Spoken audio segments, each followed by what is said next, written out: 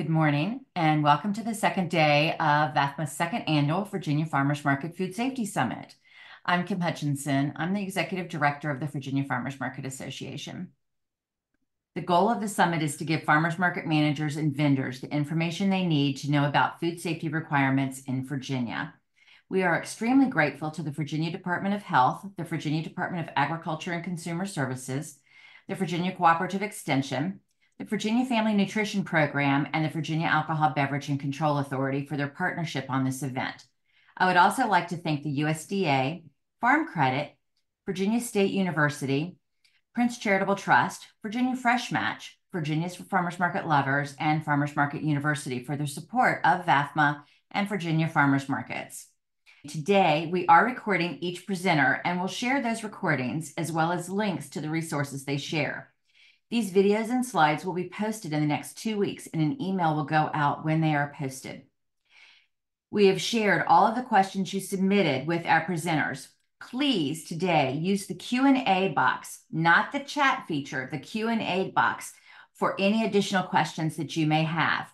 We will collect the questions and answers, and we will send out all of that information along with all of the videos, the slide decks, the presentations, after the webinar. A note about the proof of participation certificates. These are only being offered for the first day of the summit, not for the second or third days. If you attended our first day last week live and would like a proof of attendance, we will drop the link in the chat where you can request a certificate. We will verify that you did attend and we'll email you a certificate by the end of next week. If you are watching the recording now, you can still get proof of participation by taking the quiz, and we will have that available through Farmers Market University. Farmers Market University is an online platform we launched recently. It currently hosts multiple trainings for farmers market managers, including Market Management 101 and 201. We will be adding vendor trainings in the coming months as well. You can find out more at farmersmarketuniversity.org. All of the recordings will be available there as an automated quiz based on questions presented by our presenters today. If you pass the quiz, a certificate will be emailed to you. Just aside from the certificates, I have loved seeing so many of you posting your certificates on your tents at your market. It reinforces to shoppers that you take food safety very seriously. The Virginia Farmers Market Association, or VAFMA, is a membership organization whose mission is to support farmers markets through education, networking, advocacy, and innovation that supports the growth and sustainability of farmers markets statewide. If you find our trainings and resources valuable, we encourage you to consider becoming a member or donating to VAFMA today. There is a link in the chat box with more information. So, on with what we are here for today. Today, we're going to hear from VDAC speakers on 3 topics: dairy, CBD and hemp, and pet food. First, we're going to hear from Hunter Moyer, the Program Supervisor for Dairy Services at VDACS. Next, we're going to hear from Lisa Ramsey, the Interim Program Manager, the Office of Hemp Enforcement from VDACS. And finally, we're going to hear from Carolyn Wilkinson, Agriculture Commodities Program Team Leader, VDACS, on pet food requirements for farmers markets. So without further ado, I'm going to go ahead and I'm going to turn it over to Hunter Moyer, Program Supervisor for Dairy Services with VDACS. Hunter, take it away. All right. Good morning, everybody. I am Hunter Moyer. I'm the VDACS Dairy Services Program Supervisor. Today, I'm going to be telling you a little bit about what our program does to keep your dairy utterly safe. I know it's early in the morning. I know it's a bad pun. First off, I want to give credit to our team of inspectors. Some of them are incredible photographers, and every last one of these pictures is taken on a farm in Virginia, of Virginia-produced products, or of our field inspectors performing their duties. Our requirements to sell at farmers markets are really simple, since there's not a whole lot of exemptions when it comes to dairy products. So I'm going to start with a program overview and then go into the steps of the dairy production process, and then finish up with farmers market information. So who are we? I'm Program Supervisor. I oversee the program as a whole. I act as a liaison between outside agencies such as the Virginia Department of Health and the United States Food and Drug Administration, as well as industry organizations. I work to update rules and regulations, explain interpretations, and I also tend to administrative tasks such as our program's budget. We have an assistant program supervisor who's my right-hand man. He oversees inspector activities both remotely and in the field, assists with rules interpretation, and takes the lead on label reviews. Next up, we have our program support tech. She is the backbone of our program. Her primary function is data entry, permit issuances, ensuring that sample results as well as any enforcement notifications are mailed in a timely fashion to producers and manufacturers. And lastly, we have 9 dairy inspectors. They are the eyes and ears for the industry within the Commonwealth. They collect inspections, perform sample collections, and ultimately, they're the ones that enforce the dairy laws and regulations to maintain compliance and ensure safe and wholesome dairy products for all of our consumers. Now, our 9 dairy inspectors encompass the entire state. Some of their regions are quite large. You will, however, notice that we have 1 inspector who has literally half of 1 county. And that is because this is where our grade A dairy farms are located. Over half of them are located in Rockingham.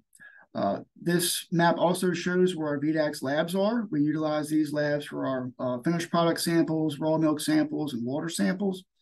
And now this map does not include our cheese, butter, and ice cream manufacturers. Those are mostly situated in Northern Virginia and Eastern Virginia.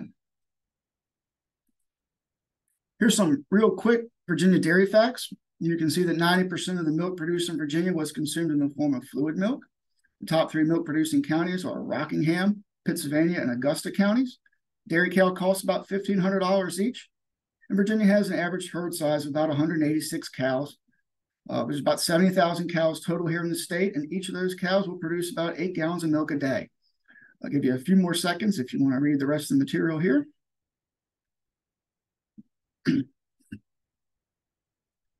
All right, so what do we do? By far, the biggest part of our program is inspection and sampling. When issues arise with inspections and sampling, such as repeat physical violations or repeated violative product samples, we have to enforce the rules and regulations we have in place to provide safe and wholesome products for our consumers.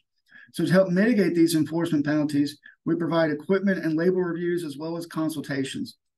So our consultations will include all things dairy related, from what type of bedding to use for your animals to what type of steel should be used in your pipeline, and how that welding should be performed. We help determine the best type of chemicals to use for cleaning and sanitizing your facility. We'll also help troubleshoot quality problems in raw milk or finished products. Part of our mission is to also promote and foster the dairy industry in whatever we do, and to educate about the industry wherever we go. So if you'll see, this is one of our dairy inspectors teaching a class of school children about some of the milk and water sampling that we perform. So milk and dairy products are some of the most highly regulated and the safest foods in the nation. You will notice my asterisk there. We're not including raw milk in that statement. I'm sure that everyone here has heard that milk is one of nature's most perfect foods. It absolutely is. It is extremely nutritional for humans, and also, unfortunately, for bad germs and bacteria such as Listeria. You'll see that Virginia has 5 dairy-related regulations. These include the Grade A regulations, cooling, storing, sampling, and transporting of milk regulations, ice cream and frozen dessert regulations, regulations for pay-purpose laboratories, and finally, the regulations for milk for manufacturing purposes. Now, this regulation includes all of our standards for cheese and butter facilities. Both our Grade A and our cooling and storing regulations have incorporated the 2017 Pasteurized Milk Ordinance, or as we refer to it as the PMO. And the PMO is a set of minimum standards and requirements that are established by the FDA for regulating the production, processing, and packaging of Grade A milk. PMO lays out what to look for in inspections and how often to do them, how to test and verify pasteurization equipment, and establishes raw and finished product sampling frequencies and minimum quality standards. Believe it or not, many of the standards that we use in dairy, especially when it comes to equipment design and cleanability, are the same standards that many pharmaceutical drug manufacturing companies use to comply with their own regulations. Now, the first step on our journey today is going to be where it all starts, at the farm. We currently have about 350 Grade A farms, to include 23 fully automated robotic milking facilities. We have about 18 manufactured grade farms. Now, a Grade A farm is going to be your typical dairy that produces milk that's going to be pasteurized and bottled, whereas your manufactured grade dairies are going to be most of our producer processors, where that milk is collected, made into cheese or butter or ice cream right there at the farm itself. Additionally, Grade A raw milk can be transported across state lines for any use. Manufactured grade raw milk, though, may only cross state lines if it's going to be used for manufactured grade dairy products. When I say manufactured grade, that would be cheese, butter, ice cream, are your most typical ones. We inspect each farm a minimum of twice a year, and there's 83 things we look at on each inspection. We also sample the water every 2 years to check for the presence of coliforms and or E. coli. Our inspections include the construction and cleanliness of the milking parlor, the milking equipment, and the milk house. We observe the cleanliness of the animals and their housing environment. We make sure that hand washing and toilet facilities are in good working order. We're checking the surroundings of the farm and the milk house to make sure there's no harborages for rodents or flies. And we're also making sure that the milk has adequate protection from contamination. On a physical level, this would be making sure that no hay or sawdust is found in the milk. On a biological level, it's ensuring that filters are in place to keep things like mastitis and other debris that may come off of an animal during the milking process, keep that from going into the bulk milk tank. And on a chemical level, we're making sure we have physical breaks from any chemical connections that are needed for cleaning while milking is in progress. Like I said, we sample water every 2 years for private wells, and every 4 to 6 months, we sample raw milk for somatic cell counts and standard plate counts, as well as for antibiotic residues. Now, somatic cells are nothing more than white blood cells. They give us an understanding of the general health of the herd or the animal, and the standard plate count is a way of counting the amount of bacteria found in the sample. This is most often an indicator of how well the milking system or other parts of equipment are being cleaned. Now, most states simply follow the federal PMO standards for somatic cells and standard plate count. However, a few years ago, our Virginia State Dairymen's Association decided that our grade A farmers should prove to the nation and kind of in one sense to the world how good of a product they can produce. So they put in a petition for rulemaking with VDACs to help achieve that. And as you can see, Virginia's quality standards are much stricter than the federal limits, and Virginia now produces some of the highest quality grade A milk in the nation. Our somatic cell count limit was cut by 250,000, and the limit for standard plate count was halved. Cows and other dairy animals are given antibiotics for the same reason that people are, such as to fight off an infection or to potentially save a life. However, we don't want any type of our antibiotics in our food chain because of the potential of causing harm to individuals that are allergic to certain antibiotics. And also the dairy industry as a whole has always wanted to mitigate antimicrobial resistance. Raw milk has been officially screened for antibiotics for decades now, and each year the amount of milk that does test positive for antibiotics declines. As of last year's study, only 0.007% of the total raw milk supply in the nation was found to contain antibiotic residues. None of that milk ever enters the human food supply.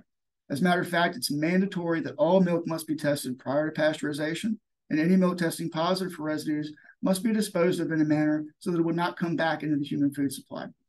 Not to mention the farmer who's implicated for that adulteration has to pay all the other farmers for their contribution of that tanker load of milk, which can be between 5,000 and 8,000 gallons. For somatic cell count and standard plate count, we have a 3-strike system for enforcement. If 2 of your last 4 sample results are violative, we issue a letter of warning. If 3 of the last 5 are over the limit, your permit is suspended, and you cannot sell any more milk until your counts are back within the legal standard. If your milk tests positive for antibiotics, however, your permit is immediately suspended, and you can't sell any more milk until your supply has tested negative again. Lastly, we also test for radiological compounds for farms that are within a certain radius of our nuclear power plants here.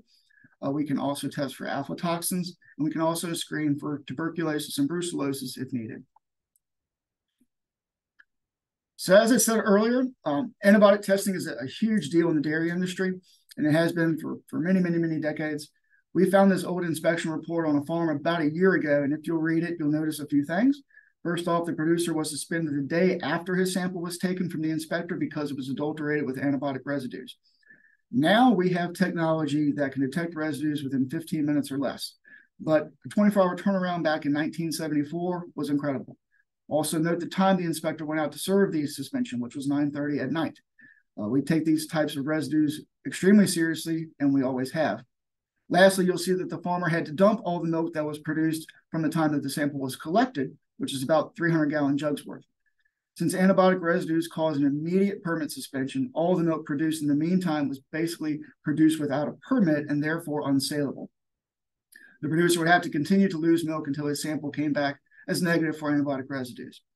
Before I move on, I also want to bring your attention to the bottom of the inspection sheet, and it says to contact your inspector prior to installing equipment or altering construction of facilities. I will get to why that's so important a little bit later on. That statement remains on all of our materials to this day. So with the exception of producer processors, most milk in Virginia is sold through a milk marketing cooperative, and that is in order to achieve the best price for a farmer's milk. That co-op will decide what plant to send the milk to, who's going to pick it up and when they're going to pick it up. And that way that farmer can focus on their farm and their herd. So now we've milked the animals, how does the milk get off the farm? Well, before the milk leaves the farm, a sample has to be taken from each bulk milk tank. This sample will be used to check the quality and the temperature of the milk and to make sure that there are no antibiotic residues once it arrives at the plant. Our haulers are evaluated on their pickup and sampling procedures to make sure they don't contaminate the milk. Part of their evaluation includes ensuring proper hand washing, proper sampling technique, proper sanitizing of any dippers, valves, or other pieces of equipment used, proper labeling of the sample, and proper storage of the sample itself during transport to the plant or laboratory. Since milk is such a perfect food for any organism, that milk in the bulk milk tanks has to be agitated consistently and refrigerated immediately to prevent any unwanted bacterial growth. These tanks are equipped with multiple ways of assuring that the milk is rapidly cooled from the 100 degrees that it leaves the animal from to less than 40 degrees within a couple of hours and then maintained there. We've got over 250 permitted bulk milk hauler samplers right now in the state.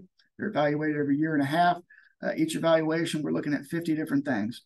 And proper regulatory training is critical for these guys, because their samples will directly affect what the producer is paid for their milk. So not only will the plant look at those samples to determine if they can accept the milk, but then their co-op is also going to look at those samples, and the producer can make premiums on good quality milk. But if the hauler contaminates the milk, that producer is going to see a ding in his paycheck. Now, since it's on the producer, he has to maintain the milk to below 40 degrees at the farm level, we also want to make sure it stays that cold all the way to the plant. So after that hauler is done sampling, the milk is then pumped into specially designed milk transport tankers that are designed to keep milk cold for prolonged periods of time while in transit from the farm to the plant.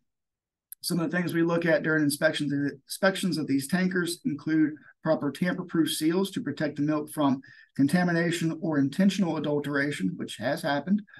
We check for properly filled out shipping manifests and sample vials. We look at the exterior and the interior condition of the tank shell and the inner liner. We're checking out any and all filters, O-rings, gaskets, sanitizer containers, anything like that, and making sure that those pieces of equipment are also properly protected from contamination. We've got just under 100 tankers that are under inspection right now. They get inspected on an annual basis, looking at 33 different things on each one. We also have 4 dedicated standalone tank wash facilities and 1 transfer station. Those also have their own set of requirements, and they are inspected every 6 months. All right, once the milk is delivered to the plant where it's destined to be pasteurized, it undergoes another series of quality checks before it can be offloaded. First off, it's illegal for a plant to accept any load of milk that is over 45 degrees or that tests positive for antibiotics. Additionally, the plant can reject loads based on their own quality standards, such as butterfat content. They may have more stringent somatic cell count or standard plate count standards. They can reject it on temperature. We have one plant that will only take loads if they come in at 37 degrees or below. They can also test for cryoscope, which is a test to determine the freezing point of milk, which is interesting. Milk is actually 87% water to begin with. In Virginia, we've got 16 grade A processing plants. They're inspected quarterly. Their pasteurization equipment is also checked and sealed by regulatory authorities on a quarterly basis. Water is sampled every 6 months. Once again, 4 out of 6 months, we're taking finished product samples. That we're looking at coliform, standard plate count, checking again for antibiotic residues, and we're also looking for phosphatase. Phosphatase is a naturally occurring enzyme in milk, and it will be deactivated upon proper pasteurization. So if we ever do get a sample that comes up positive for phosphatase, it has a potential to cause a pretty big recall. Now, every state in the nation has a milk program. Some of them are housed within the Department of Health. Some of them are housed within the Department of Agriculture. There are 2 states in the nation where it is portions of the milk program are in both agencies, and Virginia is one of those. So in Virginia, the Department of Health will oversee grade A fluid processing plants and grade A products, such as yogurt, sour cream, cottage cheese, through an MOU with VDAX. So now we've talked about fluid milk and pasteurization, all that. What else can we do with it? So after the milk is pasteurized, it can be turned into all types of fun stuff, one of which is ice cream. Now, Dairy Services inspects 2 different types of ice cream and frozen dessert facilities. We inspect manufacturing plants where the mix is actually made and pasteurized. And we inspect those facilities that purchase a pre-made mix add their own inclusions and flavorings, and then wholesale their finished product. VDAC's Food Safety will inspect facilities that sell their ice cream products at retail. Some of the things we look at are equipment construction, making sure that floors, walls, and ceilings are in good repair and cleanable, washing and sanitation procedures, proper labeling of finished product, making sure you've got adequate hand washing and toilet facilities. Definitely going to go over pasteurization and storage records, rodent control records. We may also look at food safety plans. You'll notice too, our ice cream plants get inspected on a quarterly basis. Pasteurizer, if you're using them, those are going to be checked on a quarterly basis. 4 to every 6 months, we're taking finished product samples, checking for coliform, bacteria, phosphatase. We can also screen for pathogens. And for ice cream, we will also run fats and solids. And that is because ice cream has a federal standard of identity, which dictates that in order to call your product ice cream, it has to have a minimum of 10% milk fat. So if your product only has 9% milk fat, you cannot call it ice cream. That's where we would tell you to call it a frozen dessert. Another interesting thing is that we don't differentiate for frozen desserts whether it contains dairy or not. If you're wholesaling a frozen dessert, it could be a vegan popsicle. It's going to fall to dairy services. Next up, we've got our cheese and butter manufacturers. Their inspection and sampling frequency is pretty much the same as with our ice cream plants. Once again, we're looking at equipment and facility maintenance and construction, hygienic equipment design, proper washing and sanitation procedures, proper labeling of your products, proper pasteurization chart reviews. So looking for things, once again, proper rodent control, no foods being consumed in a processing area while production's underway, and also that you're operating with a safe and suitable water and boiler supply system. As with our ice cream manufacturers, we also will try to assist them with food safety plans as applicable. You see we've got 44 cheese and butter manufacturers right now in the state. For cheese and butter, we will always, on a quarterly basis, check for Salmonella, Campylobacter, E. coli 0157, and Listeria. We can also test for Staph aureus or coliform. And, if applicable, we'll test for antibiotic residues. So cheese can be made from either pasteurized milk or it can be properly aged raw milk, which is above 35 degrees for a minimum of 60 days, or whatever minimum number of days is specified under the standard of identity for that variety of cheese. If a cheese has a standard of identity, it has to follow that standard of identity, or it cannot be called that name. For example, mozzarella can only be made from cow's milk or water buffalo milk. If it comes from goat milk, you can't call it mozzarella. You can call it a mozzarella-style goat cheese. You can call it goatzarella. The same also goes for certain aging requirements for certain cheeses. We'll take an example here, Gorgonzola. To call your product Gorgonzola, it's got to be aged for a minimum of 90 days. If you only age it for 60, you can't call it Gorgonzola. You can call it a Gorgonzola-style cheese. You can make up a name, call it Garganzola or something like that. We do have small-scale cheese plants here in our state. That basically means your facility is small enough that it cannot process more than 50 gallons at a time. Or let's say you're only making properly aged raw milk cheeses. And if you are small scale, you would be exempt from certain regulations in hopes to bring more small artisanal cheesemakers on board. Virginia is very unique in this. And some of these exemptions include the requirement for antibiotic residue testing, dressing room and locker facilities, concrete or asphalt driveways, a fully equipped laboratory, drinking water facilities for employees, separate rooms for different operations such as culturing, wrapping, and curing, and the requirement that hoops and presses may only be made from stainless steel. For example, we would allow more economically feasible food-grade plastics to be used by a small-scale producer than a large-scale producer. The reason we exempt the requirement of antibiotic testing in milk used in cheese is that the cheese won't properly set if there's antibiotics in the milk. Those antibiotics will actually kill or prevent the growth of the bacteria needed to make the product, so you won't be able to make any cheese to begin with. We really do respect our cheesemakers here in Virginia. They're very hardworking. Cheese making is truly an art. It's very difficult and time consuming, and you need a lot of milk to get a little bit of cheese. All right, touch a bit more on some of the other things that our program does. So the picture on the left is a 50-plus cow rotary parlor recently installed in Virginia. This is one of those parlors where the cows get on and it goes like a carousel. There is a lot of stainless steel pipeline and literal tons of steel, rubber, and plastic product contact surfaces. All of those have very specific requirements that have to be met. and this most often requires a lot of physical inspection throughout the duration of any construction project. For something like this, we're checking to see if we have sanitary welds that are fully penetrated and properly polished. We look at the proper velocity and the slugging of the CIP system. What components of your facility are CIP-able, and what components have to be taken out, manually disassembled, and cleaned out of place. What are your metals made of? Do they have a 32 micro-inch surface roughness average? What's your vacuum pressure look like for your milking inflations? Are the seals on any centrifugal or positive displacement pumps leaking? If you have a heat exchanger, do any of your plates exhibit fouling? If you have thermometers, are they at the right place, recording the proper temperature within the proper calibrations on the recording charts? Is everything sloped to drain? If you have a robotic milking facility, is it following the correct automatic teat preparation protocol for each particular manufacturer? I know probably none of that made any sense, and that is absolutely fine. That is why we do our consultations, in order to help our permit holders stay in compliance with the multitude of rules and regulations concerning dairy. We understand that our producers and our manufacturers, they are trying to run a business, and we're just trying to help them make sure that they stay within the rules and regulations.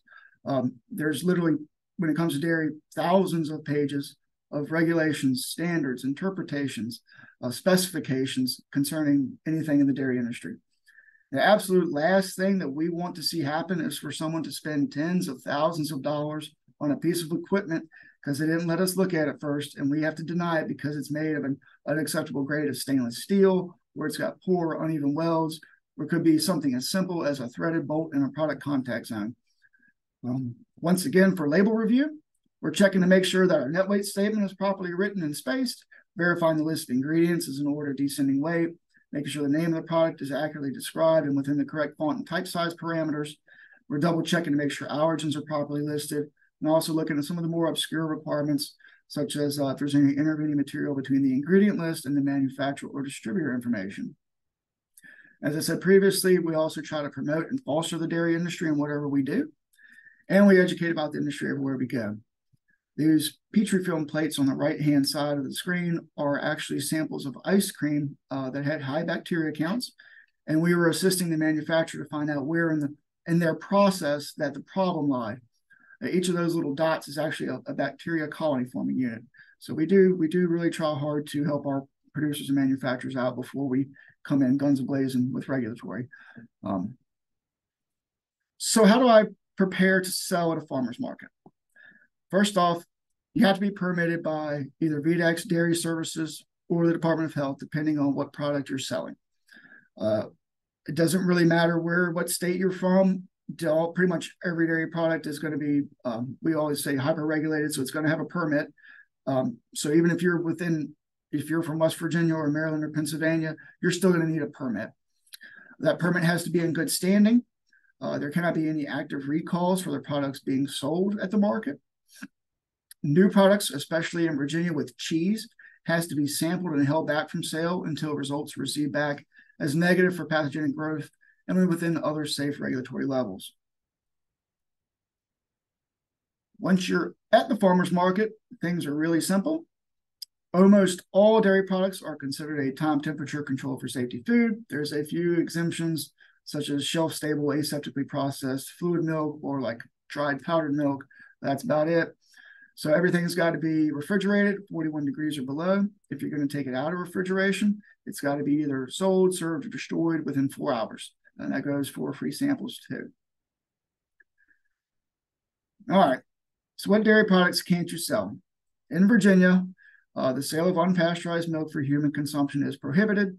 No person may offer to sell or sell, barter, trade, or accept any goods or services in exchange for unpasteurized milk if the unpasteurized milk is intended for human consumption.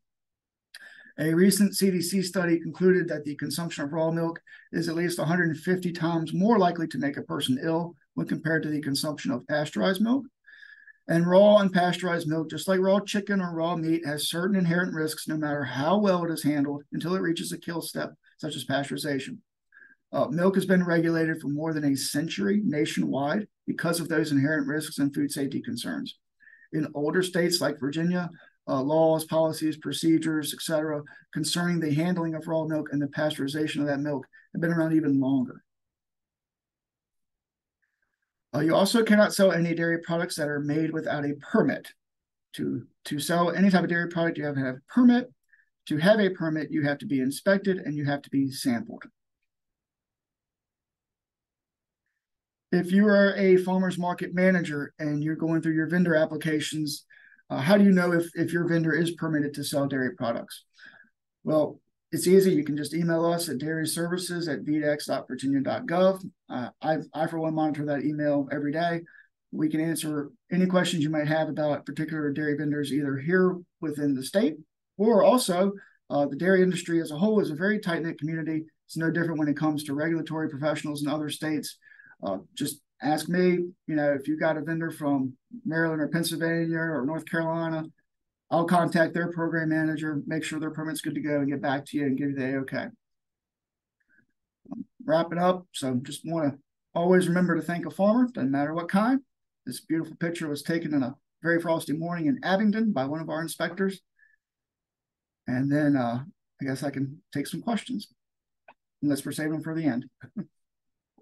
Thank you, Hunter. I had one question, and you went by the last slide pretty quickly.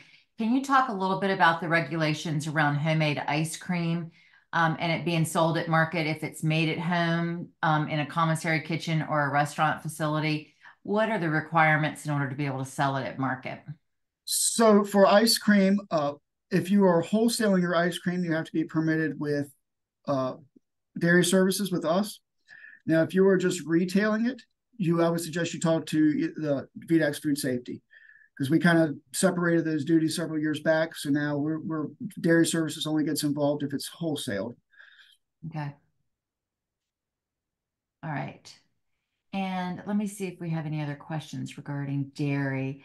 The only other question we have regarding dairy, and this may be more for insurance or an attorney, but we have folks that are always trying to sell raw milk at farmers markets, and the farmers markets turn them down, and then they're trying to sell herd shares. We refer them to sell herd shares, et cetera.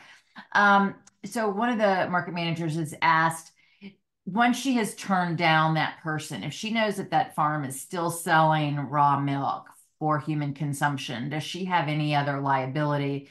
Is there anything else that she as a responsible citizen should do regarding this farm that's illegally selling raw milk besides turning them down from being able to sell at her market? So if they're actively selling raw milk and have absolutely zero attempt at making it through a herd share contract, I would highly encourage you to reach out to us here at Dairy Services, and we will send somebody over there. Herd shares in Virginia, very, they're not expressly prohibited or allowed, but raw milk for sale, just as a point of sale transaction, is definitely prohibited. Okay. What are the requirements for freeze drying ice cream made by a permitted producer? I don't know if we at Dairy Services would have any requirements for freeze drying it. I'm honestly not very familiar with that process. I don't think we have any permitted producers who are doing that right now. However, food safety may. So they would fall under, I know they freeze drying any type of food falls under VDEX food safety. But where you're concerned, if it's ice cream or any kind of a frozen beverage and they're freeze drying it, that does not fall under you. Not unless it would be wholesale, and then we may have to look at it on a case-by-case basis. Okay. So if it's wholesale, then you would need to, okay. And I'm not sure whether this vendor does wholesale or they just do retail. All right. And then we have a question about honey butter, where they're making honey butter, but the butter is being bought at a grocery store. What is So it around that? historically, we've always passed honey butter to food safety. Now Okay. that could change based on recipe formulations, the amount of total protein derived from milk, some of that stuff. If there's any question, we would like to once again look at the recipe and the formulations, and then determine a course of action from there. But historically, honey butter has always fallen under food. We would basically do the butter itself, if it fell under us, but any manipulation thereafter would most likely fall to food. Okay. So back to raw milk. It's Well, we knew this was all that this would be the question. Raw milk with inspection, is that legal to sell at a farmer's market? No, No, I didn't think so. Okay, so you cannot sell raw milk at a farmer's market, period. no. A lot of people will claim that they'll sell raw milk and they'll say it's permitted as a grade A, it's grade A or some permitted through us. But our permits, they're grade A raw milk for pasteurization, is what the permit actually says. So I would hope that anybody who is selling raw milk is not trying to pass off a VDAX permit saying that we're okay with that. That is not the case. Okay. If you have someone wanting to buy raw goat milk for soap making only, is there an exception for that? We would only be involved for human consumption. Only for human consumption. Okay. Um, Let me see. Oh, how do non-dairy items work regarding your department, such as vegan butter, cream cheese, etc.? So if it's not a frozen dessert, we would not be involved with it. Now, if it is a frozen dessert and it's being wholesaled, then yes, it would fall to us. But if it's a vegan cheese or imitation cheese or anything like that, that would actually not, that would fall to food. Okay. So anything imitation like vegan butter or vegan cheese, etc., would fall under food safety at VDAX. Correct. Has milk in it, it falls under you, or milk fat. Um, if a vendor is selling goat cheese out of a cooler, is the vendor required to have the cheese on ice or use freeze packs? Yes, so they would have to maintain that below 41 degrees. 41 degrees. Okay. All right. And we have And no objection to coolers as long as it's being kept, cold. at 41 degrees. Okay. Um, all right. That sounds great. We're going to capture all of your answers that from the questions here. Are there any last questions for Hunter? Feel free to drop any additional questions into the chat and we will make sure that we get those answers. And Hunter, I thank you so much. As you know, raw milk is probably anything that has to do with raw milk and getting around it is by far one of the biggest questions that we get regarding farmers markets. So basically raw milk, no.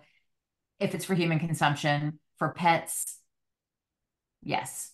That's my understanding. They have another presenter who can cover that one. Yeah. Okay. All right. Well, I thank you so much. Oh, wait, I have one more for you before I let you go. What are the regulations on a vendor selling prepackaged cheese that they do not make? If there's no manipulation and it's still in the original packaging, I don't see where that would come under us. Now, if a retailer or anybody is buying cheese, let's say they're buying it from Walmart and then they're cutting it into smaller pieces or smoking it or something, and they're reworking it or repackaging it, especially, or putting their own label on it, that would. But if they're just being I guess, I don't want to say middleman, but if they're just not altering the product in any way, I don't see where that would fall under our rules or regulations. And it would still have to be within the original packaging and labeling? That's Yeah. correct. Once Okay. once anything gets repackaged, the way our regulations read is if it's repacked or reworked, it automatically comes to us. Okay. Uh, who from Dairy Services works with farmers markets regarding the questions and inspections and things of that sort? So we don't have anybody dedicated as like an outreach person, but I would most likely defer any farmers market to, you can talk to me or our assistant program supervisor, or most likely the inspector in that region, probably their first point of contact. Okay. And I know that Hunter is most helpful and very responsive. We appreciate it. I always feel like everybody cringes when they see the word VAFMA come across their email, but y'all are great at answering all of our questions. Keep dropping your questions into the chat box. We will get those answered. Hunter, I don't know if you have the ability to stick around for a little bit and answer the questions that are in the chat box. I would appreciate that so that we can get your specific answers. And we will make sure that everybody has Hunter's email address as well as send out his presentation, etc. So Hunter, thank you so much for sharing all the information on dairy services today. And we thank you for all that you do. As Thank somebody you. that grew up on a dairy farm, I really appreciate all you do to make sure that they still have the ability to sell in Virginia. So thank you.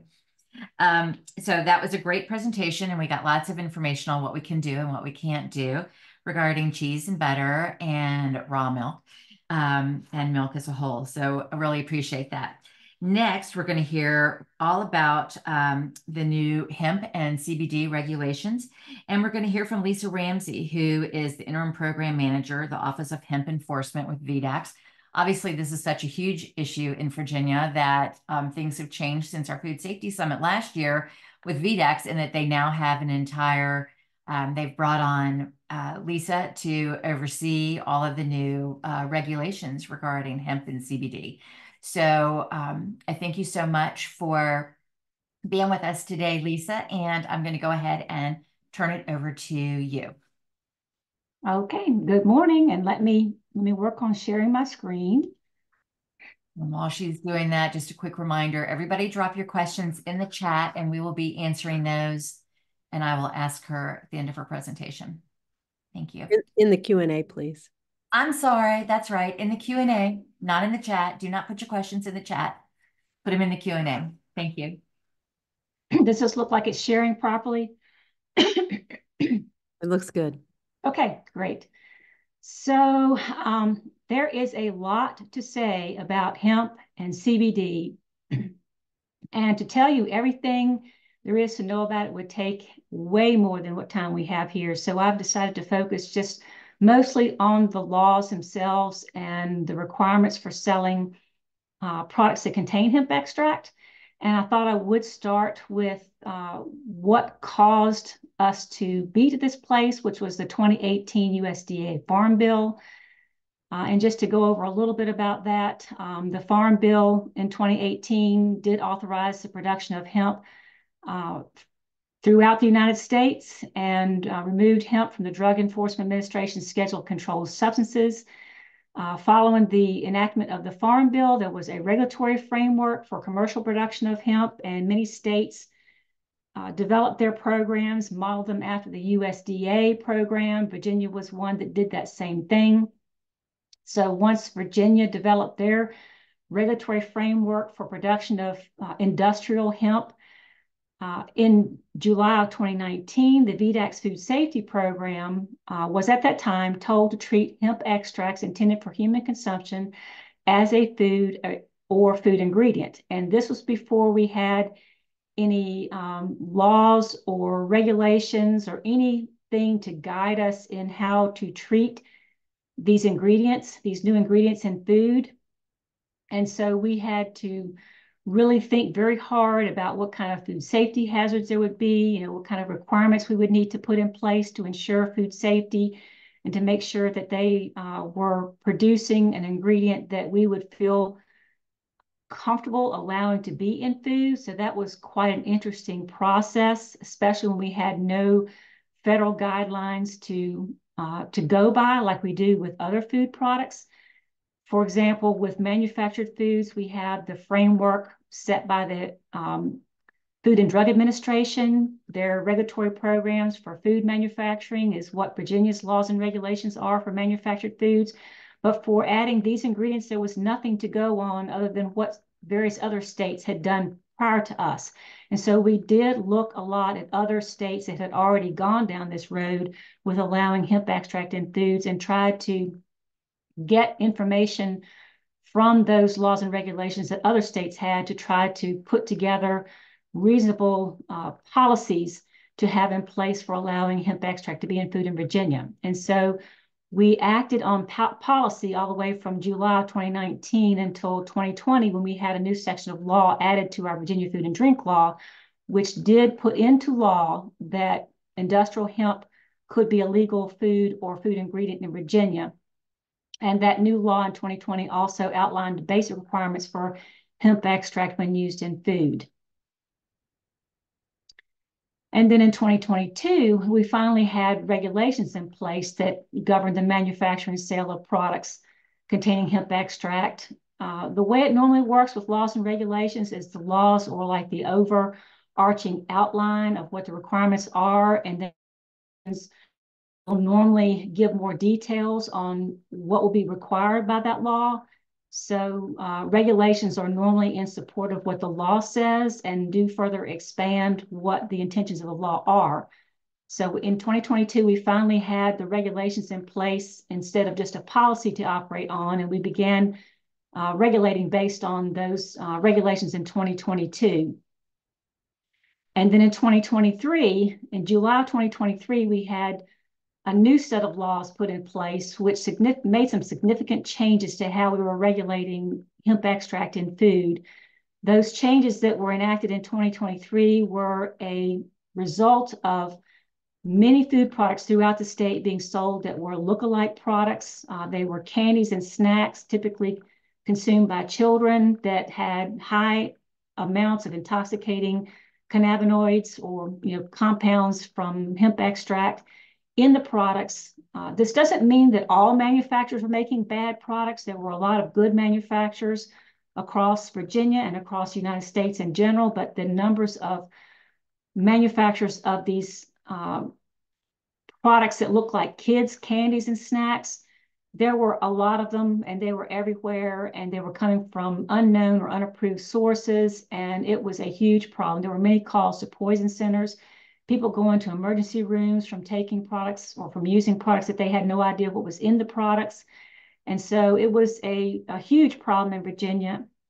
And the lawmakers that developed these regulations, these new laws, they had that first and foremost in their minds. And so they tried to put together some laws that would rein in some of that stuff we had going on in Virginia that was sending people to call, that was prompting people to call poison control centers and, getting into the hands of kids. They were taking these products to schools. But anyway, the new laws came into place in 2023, and there were some very significant changes to the laws in July of 2023. And I'm going to go over some of that today and try to give you an overview of what the requirements are. And there's no way that I'm going to be able to tell you everything that you need to know if you're going to sell these products. So, at the end of this slideshow, there will be contact information, and you can certainly ask your questions either in the question answer thing. Megan Music is very good at answering these questions because she and I worked together when we were initially told to allow these products to be in food. Megan Music and I worked very closely together when I was in food safety. And then I retired from food safety and came back to help specifically about hemp extract in foods. So today is not the only opportunity you'll have to get your questions answered. I thought I would start here too with just a very little bit about cannabis sativa. Cannabis sativa is the plant. Both hemp and marijuana are the plant cannabis sativa. And the difference between hemp and marijuana is really more a matter of law versus a matter of the biology of the plant. It's related to the amount of THC in the plant. On the federal level, if you have less than 0.3% delta-9 THC by dry weight, then that can be considered hemp or industrial hemp. Industrial hemp is the phrase that's in law. We just shorten it down to hemp. When the plant material has greater than 0.3% THC by dry weight, that is by federal law marijuana. The Virginia laws enacted in 2023 added new requirements for products to be considered hemp in Virginia. And this was kind of a big change, and we're going to talk about that next. In Virginia, not only must the product not exceed 0.3% total or delta-9 THC. In Virginia, we have another definition for total THC in Virginia than most other states have. In Virginia, the meaning of total THC means all THC in a product that combines the weights of any delta-9 THC present plus any isomers of delta-9 THC, which could include delta-8 THC, delta-10, delta-6. And there could be some others out there, but those are the main ones that you may see for sale in products. The weights of all those isomers of THC are combined together. And then on top of that, potential THC that would be included in THCA. And I don't know how many of you are involved in hemp, but the question about the legality of THCA is a question that I'm answering at least once a week, sometimes more than that a week. We're not regulating the smokable flower yet or the vaping products yet, but we are actively regulating edible hemp products, and you don't find a lot of products with THCA in it, but there are a few out there. But as we do move towards regulating products that are smokable flower, you do need to understand that THCA is included within the total THC, and there is a multiplication factor because THCA does way more than the other compound that it becomes once it converts to THC. So we have to multiply that times a factor of 0.877, and then add that weight back to the other weights of THC in the product. And if all of that combined together exceeds 0.3% in Virginia, then it's not industrial hemp. And when a product is not industrial hemp and it comes from cannabis, then if it's not industrial hemp, then it's going to be marijuana. So the laws in Virginia don't outright say that marijuana includes a gummy with more than 0.3% THC. That's the end result of it, because if it doesn't meet products that meet the definition of hemp in law are excluded from the definition of marijuana in law. But when it doesn't meet that definition of hemp in law, then it becomes marijuana by law. So this is something that any of you involved in selling hemp products will need to be aware of. So another change that was in the new law was the requirement, if you're going to sell edible hemp products in Virginia, you have to submit an edible hemp products disclosure form. An edible hemp products disclosure form basically is a form that lists out the laws, and you are essentially acknowledging that you have seen the law and that you understand the law and that you intend to comply with the law. And then you submit that to VDAX. And once you have that form in place, then you can sell legal edible hemp products in Virginia. And we're going to talk some more as we go through the slides what requirements there are to have a legal edible hemp product.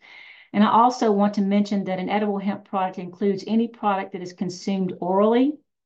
If it goes in the mouth and down to the stomach, even if it's a tincture or anything, dietary supplements, anything that goes in the mouth and down to the stomach in Virginia is going to be considered an edible hemp product.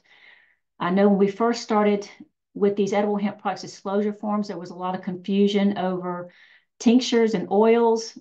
Lots of people don't consider that to be an edible product. And while, I see where they could get that idea, but I just want to emphasize that anything that goes in the mouth down to the stomach is going to be considered an edible hemp product. And to sell those in Virginia, you do have to submit the edible hemp products disclosure form. In addition to the edible hemp products disclosure form, you also have to have either a food safety permit, or if you meet certain criteria in law to be exempt from routine food safety inspections, you have to certify to the Department of Agriculture on a form that you do meet those criteria, and you have to have that form on file. So if you don't meet the criteria to be exempt, if you're handling foods that are not fully packaged, which is probably the main one on the list of things that you have to meet to meet those criteria to be exempt from routine food safety inspection. If you meet those criteria, then you have to have that form on file. If you don't meet the criteria, then you either have to have a permit from VDAX Food Safety, or if you are subject to Virginia Department of Health inspection, a permit from Virginia Department of Health also satisfies that requirement to either be under food safety inspection or certify that you meet the criteria to be exempt from food safety inspection. And I just want to emphasize that a food permit is required to manufacture food products containing hemp extract. There is no exemption in law for manufacturing food products containing hemp extract. And if you're wholesaling food products that contain hemp extract, or even if you're wholesaling food products that don't contain hemp extract, I'll also mention that here too, you do have to have a food permit. There is no exemption from inspection from anybody who wholesales food products in Virginia. If you're selling products to other businesses who will resell them, that's what we call wholesale sales, and there is no exemption for that. So if you're doing that, you do need to be under food safety inspection for those processes. And this big red line highlighted in red, that's something I really want to emphasize because the laws in July of 2023 gave VDACs the ability to issue civil penalties up to $10,000 a day per violation of the Virginia Food and Drink Law. And this is something we are actively issuing to people that we find in violation of the law. And this is really important for you to understand that this is a significant thing that you want to try to avoid. And I honestly spent a lot of time on the phone trying to help people understand what these laws mean.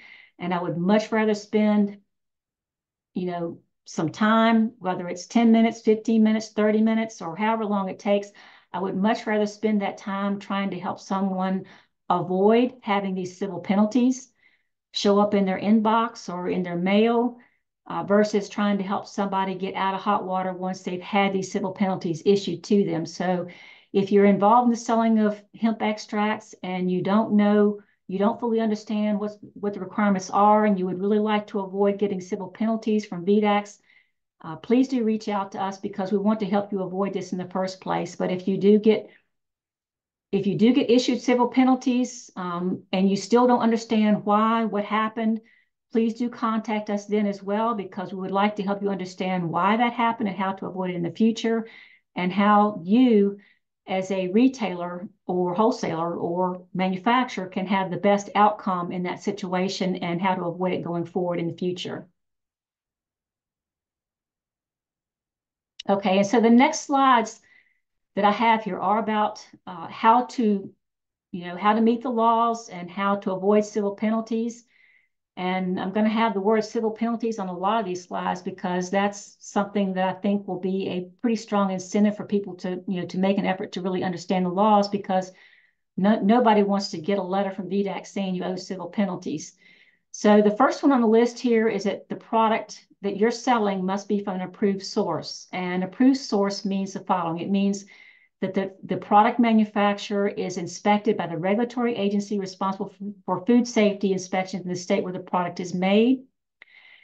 And it also means that the product that is being made that contains hemp extract is compliant with that state's requirements for food products containing hemp extract. So in addition to that, what it means is if the state itself, where the products are being produced, if the state does not recognize CBD or hemp extract as a lawful food ingredient, like Virginia does, then that product cannot be compliant with that state's laws. And there are a few states where products are being made, and a lot of products are being made, and yet the state does not have anything in their law saying it's a legal food ingredient, even though that state does not take a lot of action to do anything about it. And they, in a lot of cases, they don't because it's political and they just cannot get into it because it's everywhere. If they're not taking action against it, that does not mean that it's entirely legal in that state. So you do have to be mindful of the fact that the state has to have some laws and regulations for hemp extract to be in food before we would accept it to be considered an approved source. And then also, a third-party GMP audit would not be a substitute for that state's regulatory inspection of the manufacturer making those products in that state.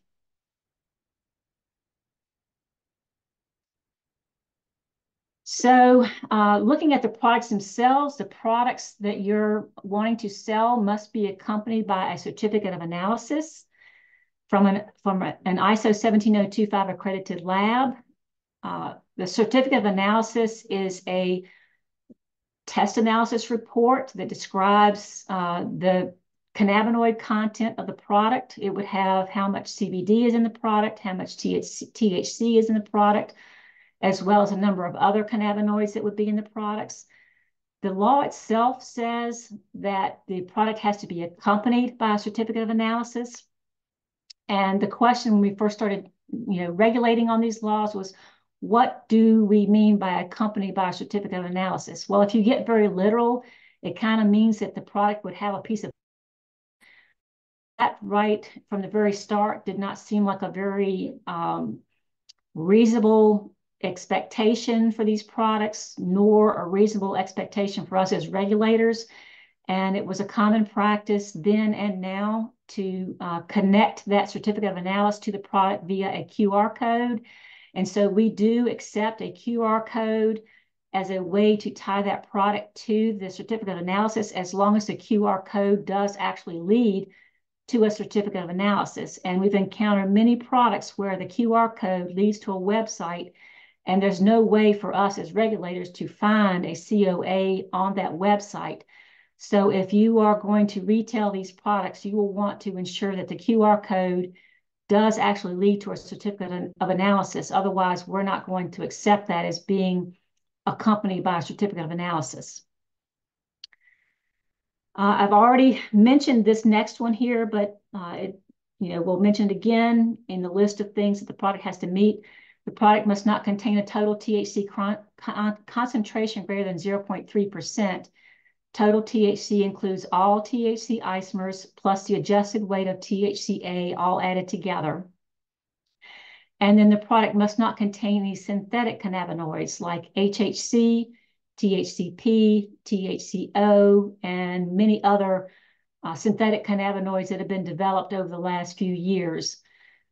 This thing about synthetic cannabinoids is not specifically listed in the Virginia Food and Drink Law, but the Virginia Food and Drink Law does reference parts of law in the Virginia Consumer Protection Act, and that's where you can find this prohibition on the synthetic cannabinoids that could be in the products. And so it's kind of messy how they did the laws. I don't know, I shouldn't be critical of it because I don't know that I could have done any better or that anybody else could have done any better, but it is very messy how the laws are done, because part of the law is in the hemp laws, part of the law is in the Virginia Food and Drink Law, and part of the laws are in the Virginia Consumer Protection Act. So it does make it very difficult, not only for us as regulators, but it makes it really difficult for people who are trying to follow law. And that is why I don't hesitate to spend more time with someone trying to help them understand what the law means, because I can only imagine what it would be like for me, someone on the outside trying to follow these laws that are kind of in multiple different locations and really hard to pinpoint what they actually mean. But we've tried to put these things in one place for you in these slides here, but obviously there's going to be a whole lot more to it than what I can present today, but this does give a good overview. Okay, another major change in the laws from 2023 was that the product itself must contain no more than 2 milligrams of total THC per package. However, if there is more than 2 milligrams of THC, total THC in the package, it can have more than that as long as there is an amount of CBD in the product that amounts to a CBD to THC ratio of 25:1. In other words, if you have however many milligrams of THC you have in that product, whether it's 3, 4, 20, however many milligrams of THC you have in there, you have to have 25 milligrams of CBD for every 1 milligram of THC. So that's the 25:1 ratio that you may have already heard of, and that's what that's talking about. If the product contains any THC at all, the packaging must be child resistant and resealable if there's more than one serving in the product. It doesn't have to be child resistant once it's been opened and then resealed. This is how we have been interpreting it. The lawmakers may have had a different idea on that, but it doesn't say specifically. And so therefore, we're not trying to apply more than what the law specifically says. And when it comes to child resistance, that's not outlined very well in the law either, but what we go by is if the packaging can be difficult for a child of 5 and younger to open, then we'll consider that child resistant. That makes it a little subjective versus very objective, versus what we like for it to be, we like for it to be objective, but it's not objective, it's more subjective, and that makes it difficult for all of us. But if you're going to make these products, you just want to take steps to make sure that a child 5 and under can't open it. There are companies out there that do make products that are certified child resistant. It's not a government operated organization that does that, but that organization does try to take the steps to ensure that the products meet requirements that could be considered child resistant by just about anybody that looks at it. But we are not at this time requiring that the packaging have that certified child resistant label on it, but that is one way that you can ensure that your packaging is child resistant if you do purchase it with that certification on it. Okay, and this next one, this has been a difficult one for everybody to understand. No person shall offer for sale or sell a regulated hemp product that depicts or is in the shape of a human, animal, vehicle, or fruit. When we first started with these regulations, we were really concerned about the gummy bears and the gummy worms and the crawlers that were out there, the ones that really looked like kids' candies. And even as regulators, we were not very focused on a lot of the imaging that's on the labels.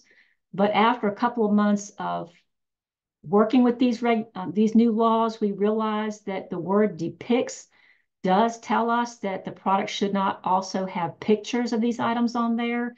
So it should not have images on the labels of humans, animals, vehicles, or fruits, nor should they be in the shapes of any of these items listed here. And I guess that's sufficient on that one. Okay, and this next one, this last one on this slide, is a requirement that comes from our regulations. Hemp-derived ingredients must meet the definition of extract given in 2 VAC 5-595-10. That's our current regulation that supports the previous law. I will tell you here that this regulation 595-10 does need to be updated because there are some parts of this regulation that don't fully match the new laws, and updating this regulations will be something that we'll do as we have time, which hopefully will be sooner rather than later. But there are parts of the regulations that are still applicable, including this definition of extract in law. So this definition that we have in this regulation, the Administrative Code of Virginia, excludes THCs other than Delta-9 THC. However, we do make an exception for CBN and THCV, and there's some stories behind that, but if you ever want to know why that is, you can ask me. But for right now, I'll just say that in an edible food product, edible hemp product, if you have a THC other than Delta-9 THC, it's going to be a problem for you because it's not going to meet our definition of extract in law. And if at any point you need further explanation on that, please do contact me. I'll be happy to cover that with you. Okay, so statement of identity. On your labeling, you must have a statement of identity on the principal display panel, which is the very front panel of the product. The statement of identity must adequately describe the product. And I'll stop here to say, when it comes to labeling an edible hemp product, the labeling must not only match the labeling regulations in 21 CFR 101, which is the federal regulations for food labeling. It also needs to meet the regulations or the laws that are specific to hemp products. So it's got to first meet that normal food regulation labeling, and then it also has to meet the requirements for hemp extract products. So the statement of identity, that requirement is the same as for regular food as well as for edible hemp products. Statement of net quantity of contents, that must be on the principal display panel in both U.S. customary and metric measures, just like for any other food product. The label must state the amount of food in a single serving, and the amount has to be in a weight or volume. A number or count without the measure is not sufficient. So if your product single serving size is 1 gummy, you can't just say 1 gummy. You have to say how many milligrams or how many grams is that gummy. Or if it's a tincture or an oil, you can't just say one dropper full, you also have to include the measurement in milliliters. So it would be like 1 milliliter or a half a milliliter or whatever your single serving size is. Again, one gummy or one dropper full are not going to meet this requirement in the laws that you have to have the amount of food in a single serving. With the statement of ingredients, you have to list, and this again is just like for any other food ingredient, you have to list all the ingredients in the food, including all sub-ingredients of any ingredient made of 2 or more substances. They all have to be listed on the label. And if the product contains any allergens, they must be declared on the label. There are 9 major allergens. If you need those major allergens listed out for you, you can ask that in the questions. I didn't list them out here, but if you need to know those, Megan can hook you up with that list. The product packaging must also have the name and address of the manufacturer or distributor. You cannot have just a website on the label. You have to have the actual name and address of the manufacturer or distributor. That would be the, at least at the very minimum, it would be the city and the state and the zip code. If you have your business, if the physical business is listed in a public directory, you can shorten that address down to the city, state, and zip. If you do not have your business listed with all of the information on the address listed in a public directory, then you would also have to have the street number and the street name in addition to the city, state, and zip code. Next, if their product is labeled as containing specific cannabinoids, the number of milligrams of each cannabinoid must be declared on the label. For example, if your product says that it contains CBD and delta-9 THC and CBG, this is just a random example, you would have to have the number of milligrams of each of those cannabinoids on the label. If we know that full spectrum hemp extract has a lot of different cannabinoids in it. If you choose to list a lot of those minor cannabinoids on the label of your full spectrum hemp extract, if you choose to do that, then you would have to, in order to meet the regulations, you would have to have the number of milligrams of each of those minor cannabinoids also listed on your label. So really, you're better off to not list all those on your label unless you want to go to the trouble of trying to list the milligrams of each on the label. We've had that situation with a lot of people. They want to let their customers know that it's got CBC and CBG and a lot of different minor cannabinoids, but they run into that issue of having to list the milligrams of each. And so the better solution, unless you want to go to that trouble, is to let your customer get that information from the certificate of analysis versus trying to put it on your label. But that's up to you. You can do whichever you choose. The next one is really important. The product must have a legible batch code number on the product label. And it needs to be, the batch number that's on there, I may say this elsewhere, but you must also have a batch number, a matching batch number on the certificate of analysis so that your customer and the regulators will be able to have awareness that that certificate of analysis actually goes with that product. This is something we've run into a lot where the product itself may have a batch code on there, and batch codes are important for traceability. If you ever had an issue with that product and had to do a recall, you certainly would not want to be in a situation where you have to recall every product you ever made that's, that same type product. You would want to narrow it down to only the batches that are affected. And this same concept, it's the same concept with any manufactured food. You'd want to have a batch code on there.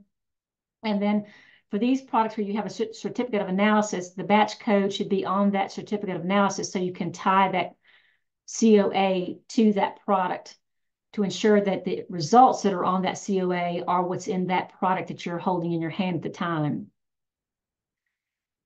The next item is the label must not contain a claim indicating that the product is intended for diagnosis, cure, mitigation, treatment, or prevention of disease.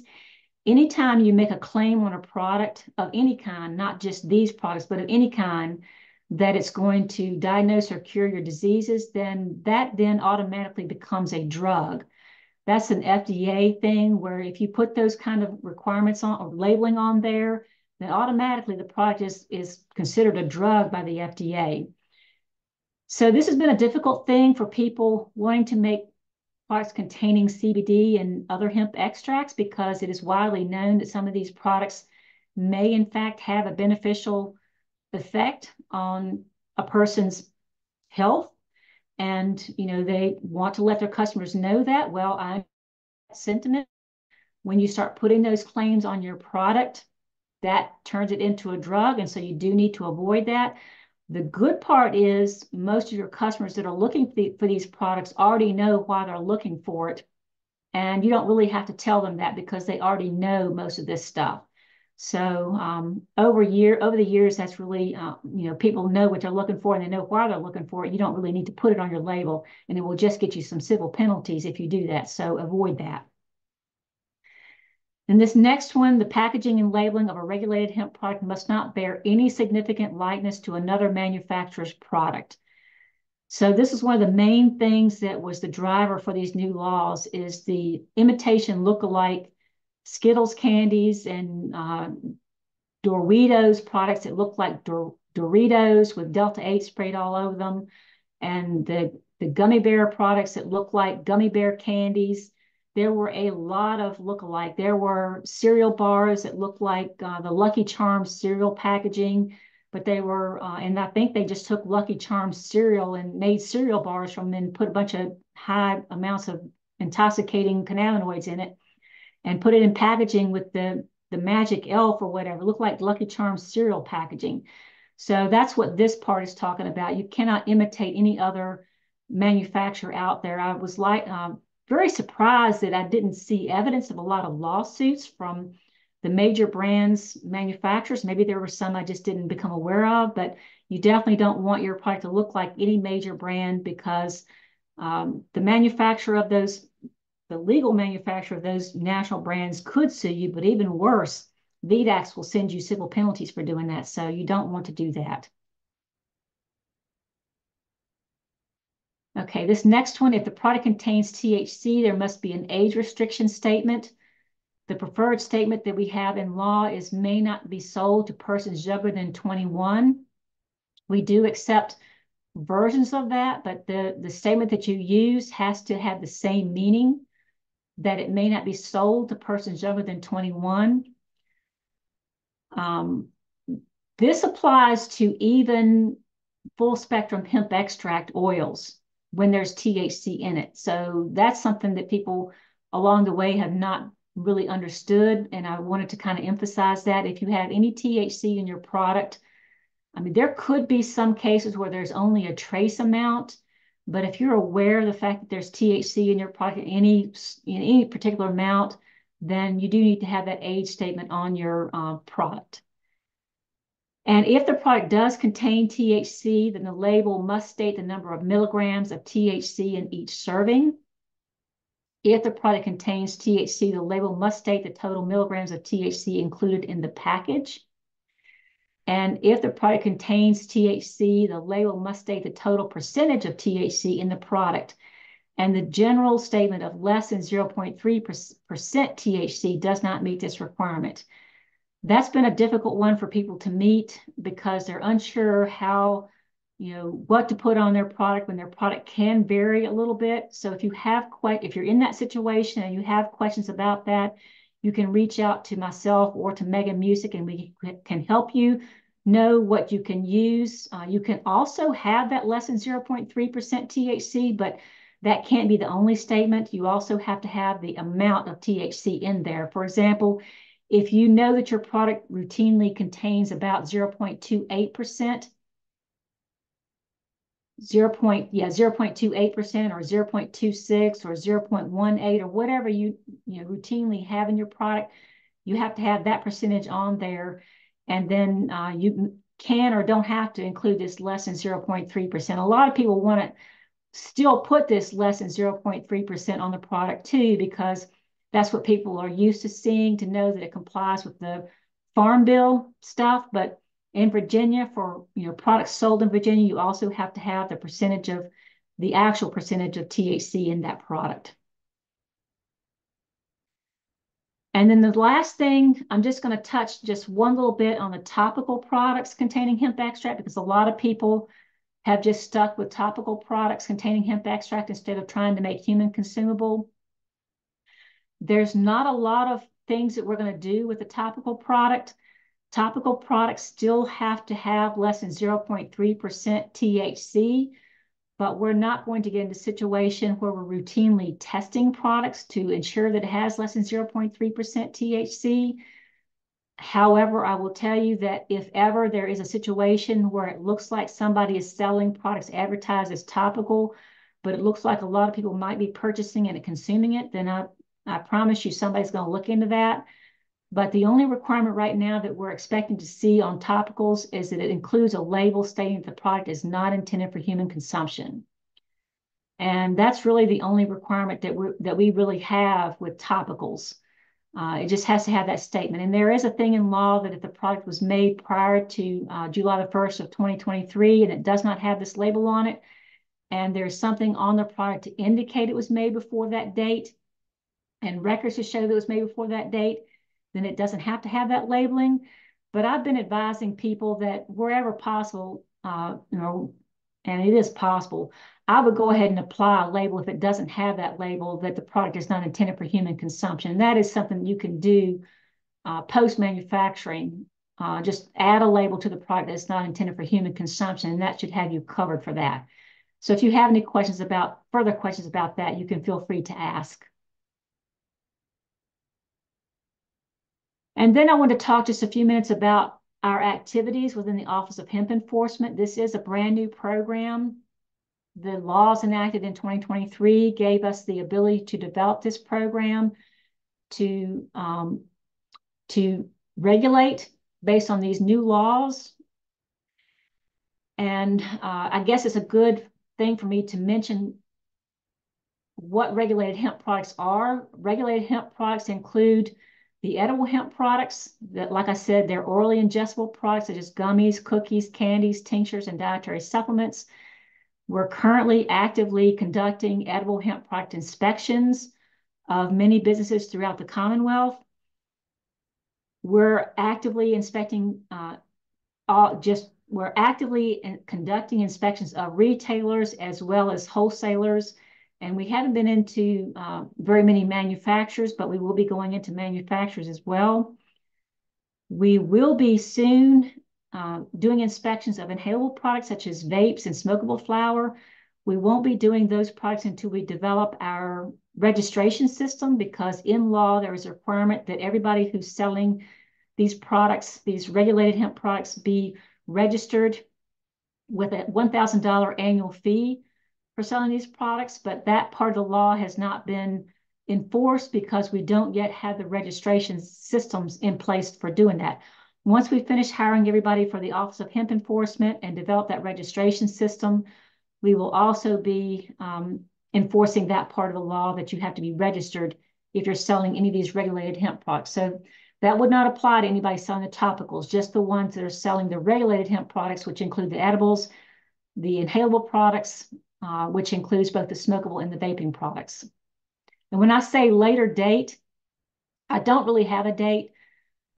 I don't see that we would have anything ready until about the end of May or June at this point. If you are actively selling vaping products or edible hemp products, or not edibles, if you're actively selling smokable flower or vaping products and you want to touch base with us from time to time to see what our estimated timeline is, I'm happy to give you a date, but I make no guarantees that that date is accurate, because I just don't know how it's going to go as we work towards getting ready to develop that registration system. I will also throw in there, when it comes to especially smokable flower, even though we are not actively regulating those products at this time, if any of those products do not meet the definition in law of industrial hemp products, then law enforcement could take action on those products, because if they don't meet the requirements for industrial hemp, if they exceed the 0.3% total THC, or they have more than 2 milligrams per package and don't also contain an amount of CBD that meets that 25-to-1 ratio, then law enforcement could take action on those products as marijuana. And if you have further questions about that, and you want to contact me at a later date to ask more about that, you certainly can. But I do want to give you that caution that law enforcement could take action on that, even while VDAX is not right now doing that. So as Office of Hemp Enforcement, our primary purpose is to enforce the law, and we work to assist in determining sellers of edible hemp products have taken the required steps to lawfully sell those products. We are actively evaluating edible hemp products that we see offered for sale, and we're comparing what those products look like and where they're coming from to the requirements in law. And we do issue civil penalties for violations of the law. And we work very hard to try to educate what the laws mean. And as the inspectors go out to retailers to do the inspections, they can provide some answers to questions and provide resources. And they also provide contact information to myself or others in the compliance team that can more completely answer all the questions to help manufacturers, wholesalers, and sellers of these products avoid civil penalties and sell only legal products in Virginia.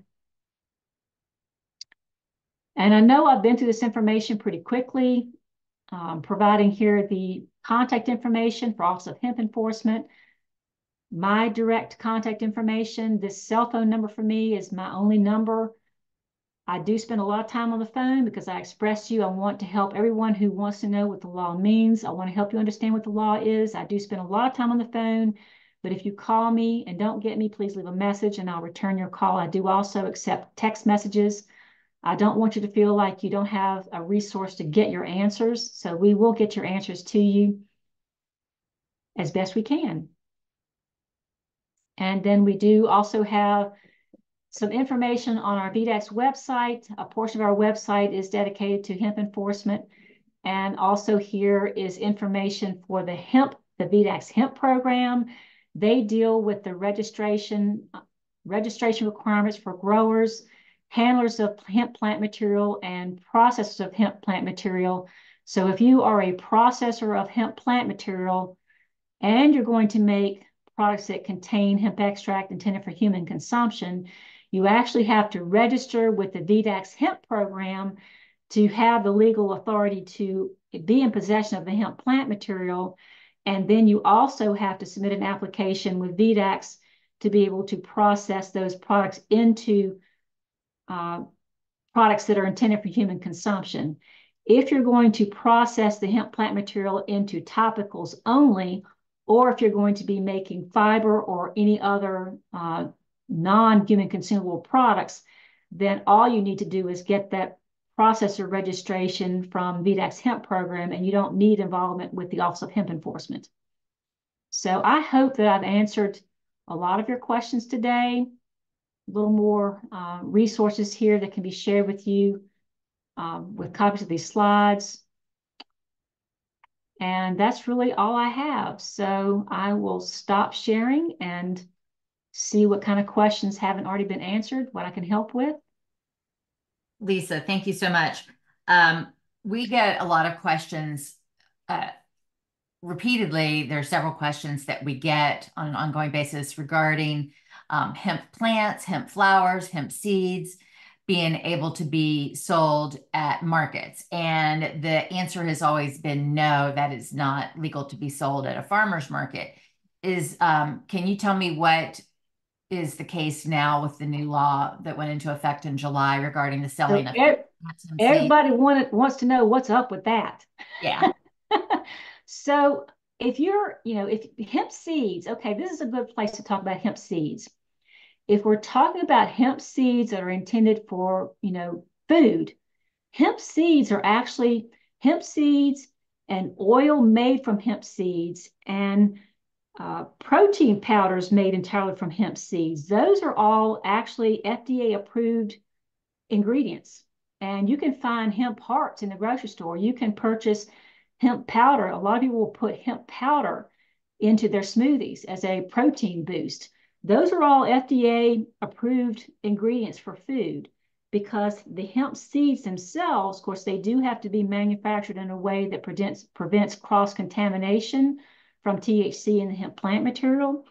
But when they are processed properly to avoid contamination with THC, those are all FDA approved products. And you don't have to have anything from VDAC's hemp enforcement to make anything with hemp seeds, hemp oil, or hemp powder that does not have THC in it and that are made from approved source hemp seeds.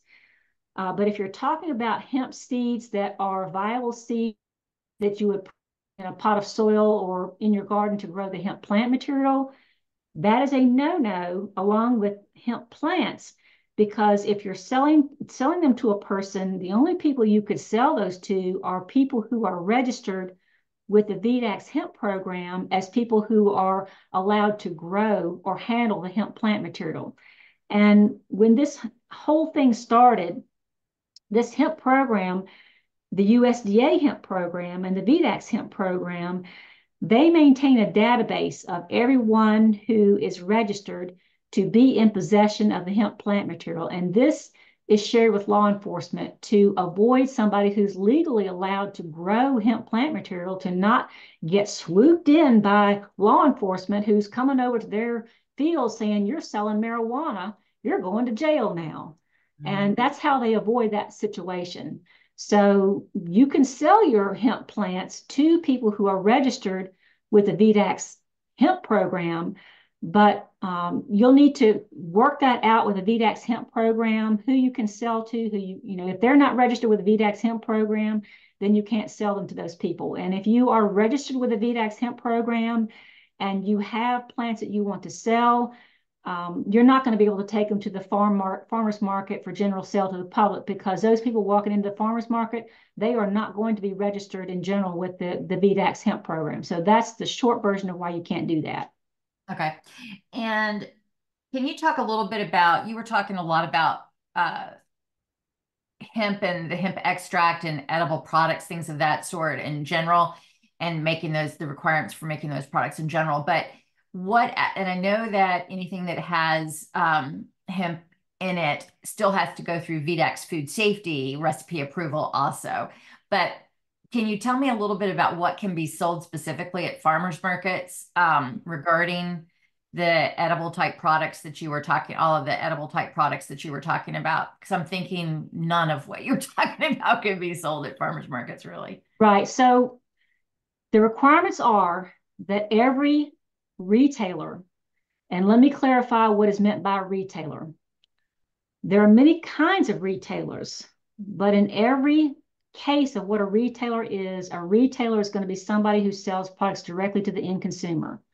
The person who is going to, the person and or their family, they may purchase the product and then take it home and serve it to all the people at the family reunion, but they're not reselling those products. So they're considered the end consumer. If you're selling it to the end consumer, that's retail sales.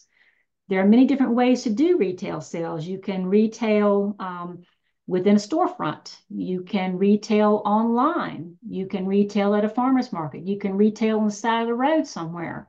All those sales that are directly to the end consumer are retail sales. And anyone who is conducting retail sales, these laws are going to be applicable to those folks. I can imagine there have been some situations where people have been selling products at the farmer's market that are hemp products, and they didn't realize that they were required to do this. And this is a place that we have not been putting our focus on yet.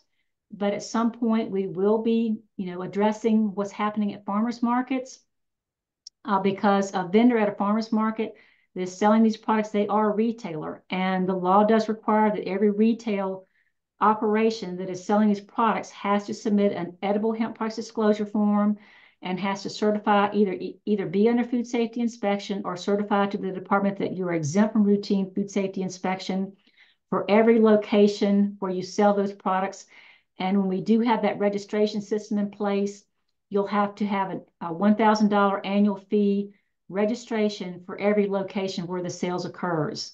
So that's going to be a big problem for somebody who wants to sell, a small amount of products at this farmer's market and at that farmer's market and that farmer's market. That, unfortunately, is going to be very problematic for that person, because if they wanted to continue doing that legally and meet all the requirements in law, they would have to register each location that they're going to be selling those products. So the other thing I'll mention here is the laws require that products be packaged and labeled on sale. And so this is another thing that we haven't spent a lot of time addressing, but this is a good place to address that.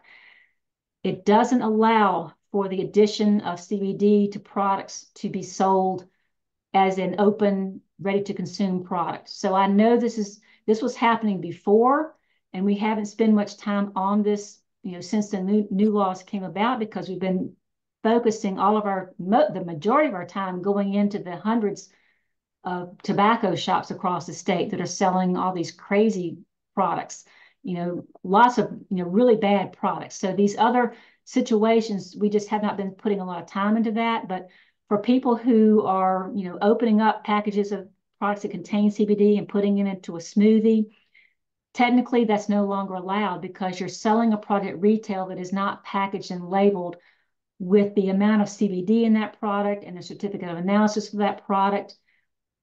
So technically that's not allowed. And well, legally and lawfully, that's not allowed. So, I guess I'm telling you today, if you're doing that now, you should probably stop, because when we do get around to looking at that, it's not going to be allowed. Now, that doesn't stop you as a retailer from selling a smoothie and then also at the same time selling somebody a packaged product that they can then open up and put in their own product. That's something, I don't know how doable that is. That's may not be something that, as the retailer, they may not feel like that's what they want to do. They may not like that idea, but that is a possibility. But as far as, taking the open package product in the back room and, preparing the smoothies and then putting the CBD in the product and taking that to the consumer and giving it to them that way, that's not going to be in compliance with the law, unfortunately. Okay. You had mentioned getting products a certificate of analysis. Can you give us, is there a list, or do you have available the manufacturers of hemp products here's my question. Where can these potential manufacturers of hemp products go for product testing so they can get a certificate of analysis? There are a lot of labs that are ISO 17025 accredited, and ISO 17025 accreditation. Let me just touch on what that means just for very briefly. ISO 17025 is a set of standards that laboratories can meet that shows they have a robust quality management system. And once that system is in place and they have all the documentation, they're using specific testing methods that have been validated. They have all the pieces and parts in place. That means that the testing they generate can be relied on for correctness and accurateness. So that's what the ISO 17025 is. And if you call a lab and ask them, are they ISO 17025 accredited? They will know if they are accredited or not. If they say, I don't know, hang up the phone and find another lab, because no lab that is ISO 17025 accredited doesn't know that they are, because it is a huge deal to be ISO 17025 accredited. So there are a number of testing laboratories that are accredited, and we see a lot of them all the time. The major labs in Virginia that do testing are ISO 17025. There is a list of laboratories on the VDAC's website of a few labs that are used by the hemp growers. This is something that the VDAC's hemp program set up for all their growers that needed to have resources of where labs can be. We did run into a situation where some of those labs for the hemp plant material weren't ISO 17025 accredited. And so I asked the hemp program to update that list to reflect if they're not ISO 17025 accredited. So there is that list there, but it should not be very hard to find a lab that is ISO 17025 accredited. If you're somebody that has never had your products tested, I do recommend that you kind of call around with a number of labs, because the cost of testing can be very high, and I would do a price comparison too. So that's just kind of a random suggestion. If I were a manufacturer, I would want to do a price comparison of multiple different laboratories. And you can probably find a list just by Googling ISO 17025 accredited testing laboratories for hemp products.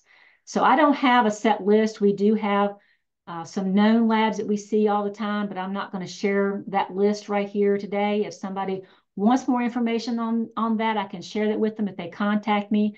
But there are lots of labs available for that. They're in a lot of different places, including in Virginia. Okay, thank you. I think we have the list. I think that was provided last year, so it's under our resources, so we can share that also, the ones that are specifically approved through VDAX. We have a question. When can a retailer be exempt from inspection? The product doesn't contain cannabinoids. Is there a threshold of products sold? So if the products contain hemp extract, so this exemption that I was talking about, that's exemption from food safety inspection. And I'll explain on that a little bit. Being exempt from food safety inspection is different from being exempt from inspection by the Office of Hemp Enforcement. If you're selling products that contain hemp extract, then you're not going to be exempt from inspection by the Office of Hemp Enforcement. If you are selling products that are prepackaged and come from an approved source, and you're not selling any open products, they're all prepackaged, then you can be exempt from food safety inspection by the VDAX food safety program or by VDH. We do have exemptions in the law that apply to retailers that are selling only prepackaged foods, and this exemption applies to those folks too. But we do have an exemption form that they have to fill out, and that way we have it on record that they're exempt, and there's no question because they've looked at the criteria to be exempt, and they've submitted that form to us. We have it on documentation that they are exempt. If we don't have that document on file, then they haven't met that expectation that they either be under food safety inspection with a permit or have certified to the department they meet the exemptions from food safety inspection. But if they're selling products that contain hemp extract, then they're not going to be exempt from Office of Hemp Enforcement inspection. Okay, thank you. We have one last question, and this may be, I'm not sure if Rochelle or Karen or somebody is with us, but the question is, it is my understanding that Virginia farmers markets are an extension of the farm and not considered a physical retail location. This is a question from somebody in the chat. So if it's a retail, if they're retailing it, just like I was explaining before, there's many different ways to retail. If they are retailing right on the farm, that does not make them exempt from having to comply with the law on these regulated hemp products. They're not going to be exempt from having to comply with the law on that, regardless of where they're selling it from. Right. Because they're selling, as long as you're selling it to a consumer Yes. facing, right? It's considered. That's my knowledge. Okay. Any last questions regarding hemp or CBD? To sum up, no selling hemp plants, hemp seeds that can go into dirt, hemp flowers at a farmer's market, hemp seeds that are edible to go into granola and things of that sort, into products. They fall under VDAX food safety. No selling cannabis or products that have THC at farmers markets. And what about products that are products like bath and beauty, bath bombs, lotions, things of that sort that say that they have hemp in them? So those are topicals, right? And topicals also have to meet those requirements in law regarding the THC, as I was saying before, because the law itself does not exempt those products from meeting those requirements. But what I was kind of alluding to, if you're making, for example, a lotion or a cream or a salve, this is not me giving you permission to have more than the required amount of THC in the product, but I am telling you that we're not going to be testing those products. The only time, and I feel very comfortable with being very transparent on this. So if you have a salve that has more than 2 milligrams of THC in your salve and not enough CBD to make that 1 to 25, it's highly unlikely you're ever going to get in trouble for that because nobody's going to be testing it. However, the example I have used with several other people have asked the same question. If you are selling big bottles of massage oil that look just like the tincture oil, they have the same grade as tincture oils. If you're selling these big bottles of massage oil, and all of a sudden it's come to our awareness that this massage oil is pretty popular. Even if it's labeled not for human consumption, we're probably gonna test that. And if it exceeds those levels, then you're going to be in trouble because you're not meeting the requirements in law. But unless you're selling a product that looks like people are using it as food instead of what its intended purpose is for topicals, then you're not going to run into any trouble with that. I don't foresee anybody taking a salve and testing it to see if it meets those requirements for THC. So that's not me saying it's okay to do that, but it's envision anybody looking at that. Okay. And I know we have Carolyn with pet food coming up, and so this is a crossover question, but we have seen at farmers markets vendors selling pet food with CBD hemp in it. Is that legal? Hi, this is Caroline Wilkinson. No, you are not allowed to have CBD, THC, or hemp in any pet food that has a guaranteed analysis. Okay. Thank you. Sure. Appreciate it. Thank you. Are there any last questions? If you have any last questions, please drop them in the Q&A.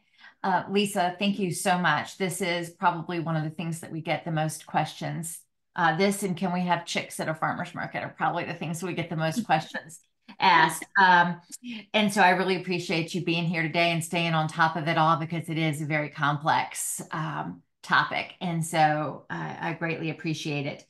Lisa's presentation will be forwarded out also with all of the resource materials. Any additional questions that you have, we will forward those over to her or drop them in the chat box. And next we have Caroline Wilkinson, and she is the Agricultural Commodities Program Team Leader at VDAX. And she's going to talk to us about pet food requirements and selling at farmers markets. So thank you, Carolyn. I will let you take it away. And you haven't even started and you've got questions in the Q&A. So yes, hopefully that's helping. I'm trying to answer them as they go along. This. Okay, can y'all see this? Yes. Perfect. Well, I am Caroline Wilkinson. I'm with the Virginia Department of Agriculture and Consumer Services, and I'm in the Agricultural Commodities Program. And our program inspect and regulate animal food, which includes pet food, pet treats, seed, fertilizer, lime, as well as animal remedies. But I'm here just to talk about pet treats because we get a lot of questions about that and the requirements to sell here in Virginia.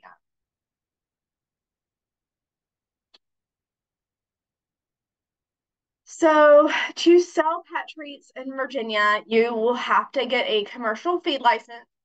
And this licensing year is from January 1st to December 31st. The cost of the license is $50, and it is an annual license, an annual fee. So we send out renewals for this license probably mid-November, and send to your contact information that we have in the system. And when you get that renewal, you can decide if you want to renew, if you need to change your information, or if you want to cancel. That's a good time to look at those things. In addition to the license, for anyone selling pet treats, we could require product registrations. Our product registration year is the same as the licensing of the January 1st to December 31st. And each prepackaged product registered is $50. And once again, this is the annual fee, so it's every year. We also have fee tonnage. This form is due in February 1st of every year. This is for anyone who is selling feed and treats loosely or in packages greater than 10 pounds. If you are selling prepackaged pet treats, you are exempt. All you have to do is click that little thing that just highlighted in yellow. You mark that, and then you do need to sign, date, and return the form to our office just so we have that on file. So pet treats can be manufactured in your home kitchen. An inspection prior to the manufacturing is not required, but we are allowed by the statute 3.24809 to come in and conduct an inspection at any time. Also, please remember when you are manufacturing to be sure to follow FDA's good current good manufacturing practices for animal food. You can search that online, and I can also drop this information into the chat. But it just talks about making sure you're following good, current good manufacturing practices when you are making the pet treat. So labeling. We actually review all small packaged feed labels prior to being licensed and registered. So it is a requirement to send in your label when you send in your commercial feed application and your payment. As you can see, I put the statute up here, but we review all the labels to make sure it has what is required. There are several requirements that must be on the label. I'm going to go through in just a minute. And we look at that. For example, ingredients, we actually must be improved ingredients to be in a pet food. So we look at those pretty closely, making sure that whatever's in that is safe for animal consumption. So label requirements. First thing is your brand name. So you can have Bucky's biscuit bits. You can have sweet potato biscuits. You can have kitty crunchy snacks or something of that nature. It's just whatever brand name that you want to have for your product.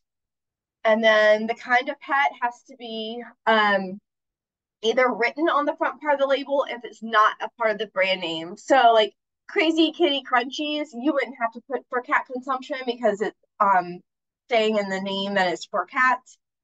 You can, but it's not necessarily a requirement if it's in that name. If you just have peppermint treats and they're specifically for horses, you're going to need to put that on your label that they're for horses. A quantity statement is required as well on our label.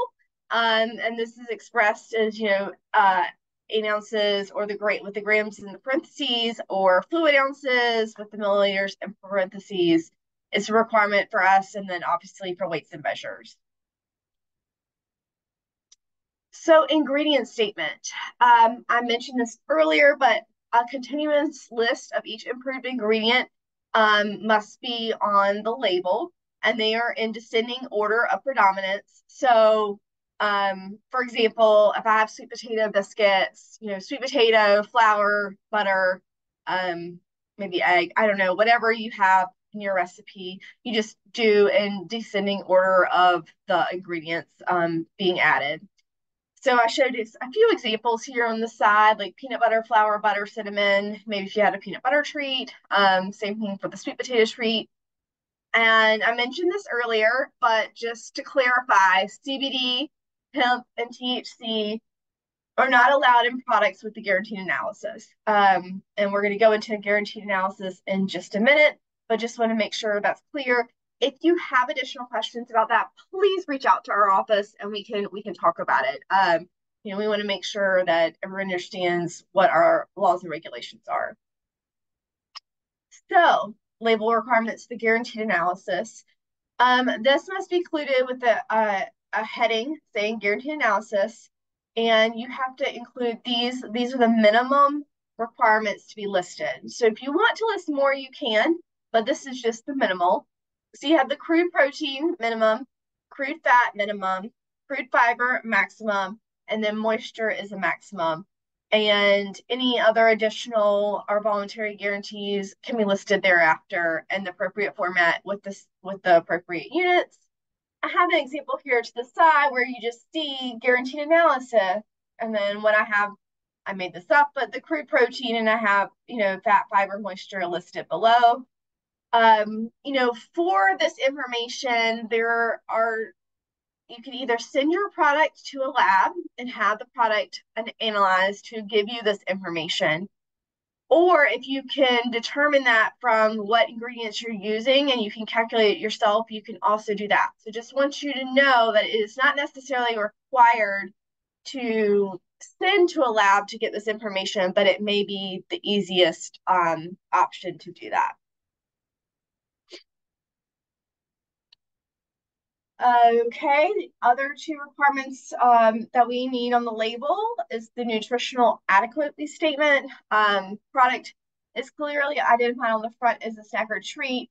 You don't necessarily have to write that, but if you just said Crazy Kitty Crunchies and you didn't say crazy, pretty crunchies to be fed as a snack or a treat or something like that in the brand name, then you're going to need to put that statement like feed as a snack or treat on the label, or feed intermittently or supplement feeding only. That's just for customer and consumer awareness. The manufacturer and guarantor is also needs to be listed on the product. You can list it as just your business name, your city, state, zip. You can include a telephone number, include an email address. That's up to you. It's your preference. Obviously, we don't require anyone to put their actual address on there, exact address because of safety reasons. But we do require the business name and the city and state and zip. So calorie content, this was the most recent addition to requirements for a pet food label. You must include this for snacks, treats, supplements, any of them that are being fed to animals that have to have a statement of calorie content and meet the following. So you can write it under, it has to be distinct from the guaranteed analysis. So you have to actually have a separate, maybe a space or two, and then put calorie content. You have the calorie content of the product and then the calorie content of the entire package, and then the calorie content per product. I have an example on the next slide, but it is something that is now required. And to get this information, you would need protein, fat, fiber, moisture, and ash content. So if you have those things, you can calculate it. You can Google it online to calculate what the calorie content would be of your product. Okay, so here is just an example of a label. As you can tell, it doesn't have to be fancy. It just has to include this information because we are under consumer protection. This is part of it, is protecting the consumer. You have your name of your product. As you can see, I have treat in the actual name, but I did list below to be fed as a snack or treat for small dogs. And so that talks about also what type of animal it needs to be. I have my ingredients that I included. These are all the ingredients in my product. Then I have my guaranteed analysis, and then I show, the minimum of the protein and fat and the maximum for the fiber and moisture. And down below that separately, you can see that I have the calorie content, ME, which is metabolizable energy, is listed for the whole product, or the whole package. That's what I should be saying. And then the 25 kcals per treat is, per sweet potato treat that I have in the package. And then lastly, I have my company name, ABC Treats, in Dogtown, Virginia. I should have included a zip code.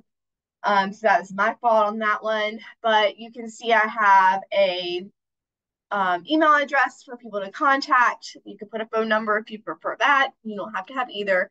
And then lastly is that net weight that's required by Weights and Measures to have on that label. So some people have pictures on their label, some people have additional information on their label, but these are just the basic pieces you have to have as required by our law. So also on labels, sometimes we see claims, and if you have a claim on your label, it has to be truthful. So sometimes you'll see whitens teeth, freshens breath. We have to have the dental claim, needs to be included, like the mechanism for the plaque and tartar removal. For example, chewing helps scrape away plaque and tartar. Another one would be low-calorie dog treats. You must indicate in your feeding directions how to feed to meet claim. And then lastly, cures cancer. Unless you can substantiate this, that would not be allowed. So you have to be able to substantiate your claim. So I showed this earlier, but I just kind of wanted to bring it back up, just a good example of what a label can look like, and that meets all the requirements we need. So just remember that it doesn't have to be super fancy, lots of stuff on it. It just needs to cover those minimum requirements. And then I had a few questions that were asked of us prior to our presentations. And I just wanted to go through these before I went back and looked in the question and answer. I've been trying to answer them as we went along. But one question was, are dehydrated or freeze-dried chicken feet allowed without a commercial kitchen? If this is for an animal food, yes, it is. You do not have to have a commercial kitchen to dehydrate or freeze-dry chicken feet as it's a pet treat. As for pet food have to be a certain temperature, it really just depends on the product. So if it's a temperature controlled product, for example, like a frozen pup cup or some type of frozen product, then it has to be kept in a temperature that is to prevent any adulteration. So if we were at a farmer's market and we were doing inspections and someone had a frozen pet treat and it was just laying out on a display table and it wasn't kept on ice and under temperature, it's going to melt. So that product's no longer going to be applicable as a frozen pup cup. It's going to be a liquid pup cup, I guess, at that point. How do you go about starting an on-site dog food company? I'm going to drop my information in the chat, but please contact our program. We have some very helpful documents that we can send out along with the for commercial feed application. We actually have a dog food or pet treat labeling guide. And, it is required to license and register your products regardless if you're selling in a farmer's market or if you want to sell at a storefront or if you want to sell online, like all these things still apply. Where would you find insurance for starting a dog food company? Actually, I don't know the answer to that question. I'm very sorry. I would reach out to maybe your insurance agent for help. Can you sell pet food or snacks at more than farmers markets and wholesale without a commercial kitchen?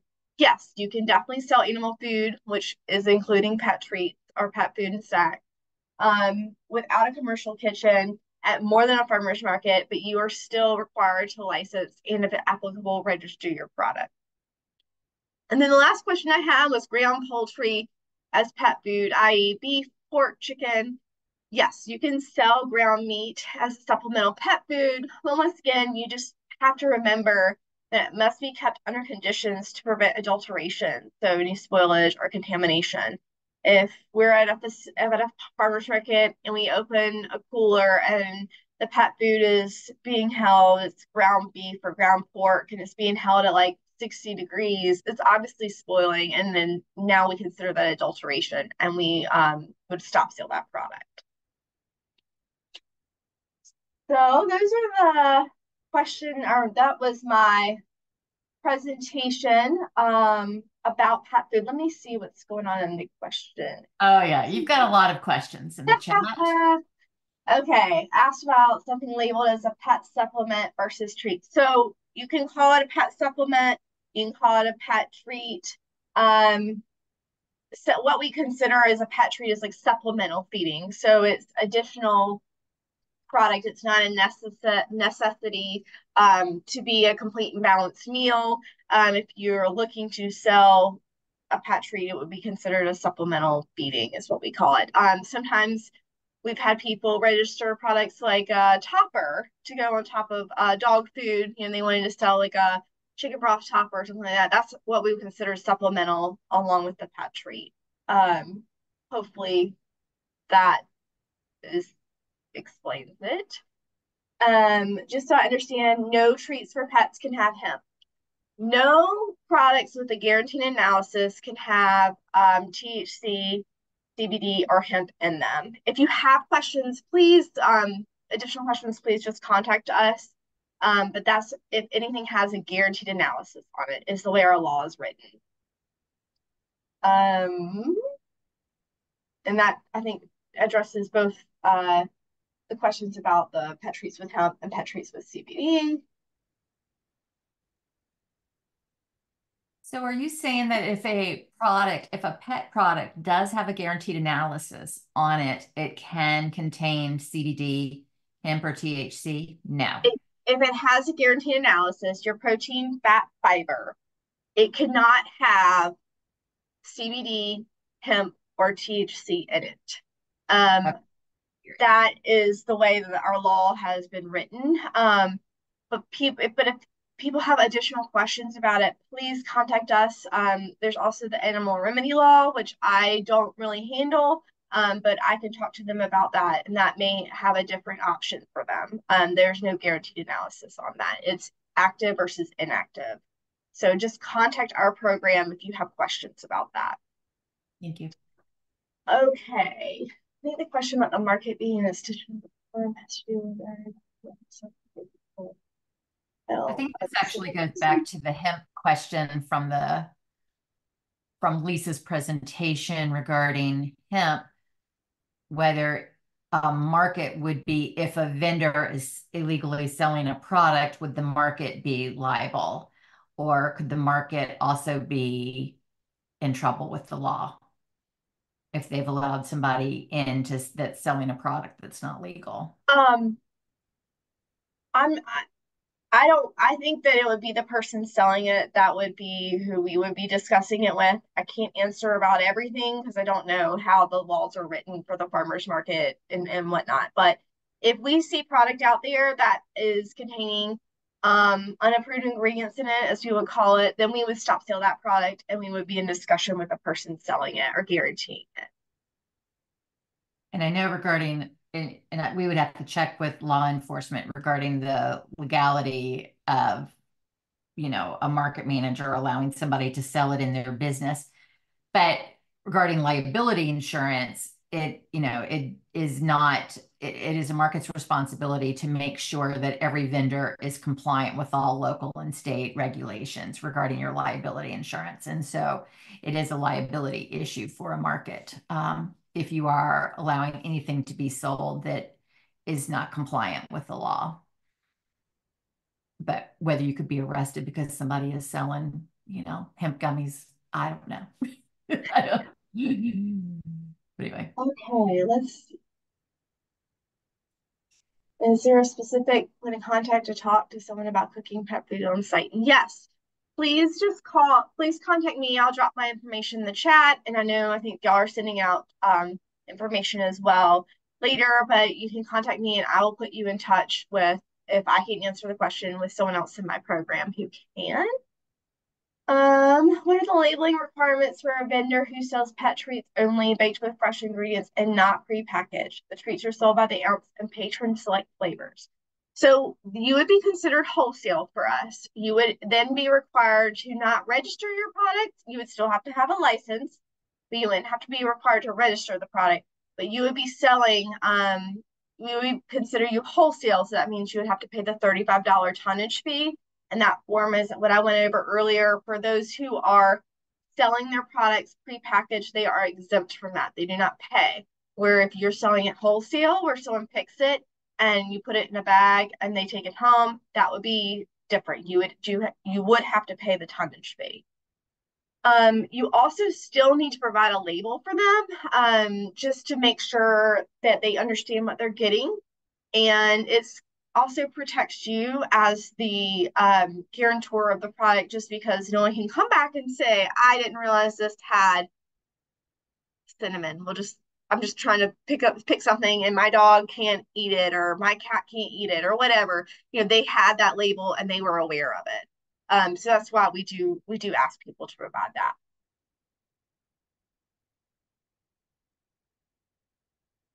If someone wants to sell bone broth specifically for dogs, the package needs to have the guaranteed analysis. If they want to sell the bone broth specifically for dogs and they're marketing this as a pet food supplement, is what we would call it, then yes, they're going to need to license and register with us, and they're going to have a guaranteed analysis on it.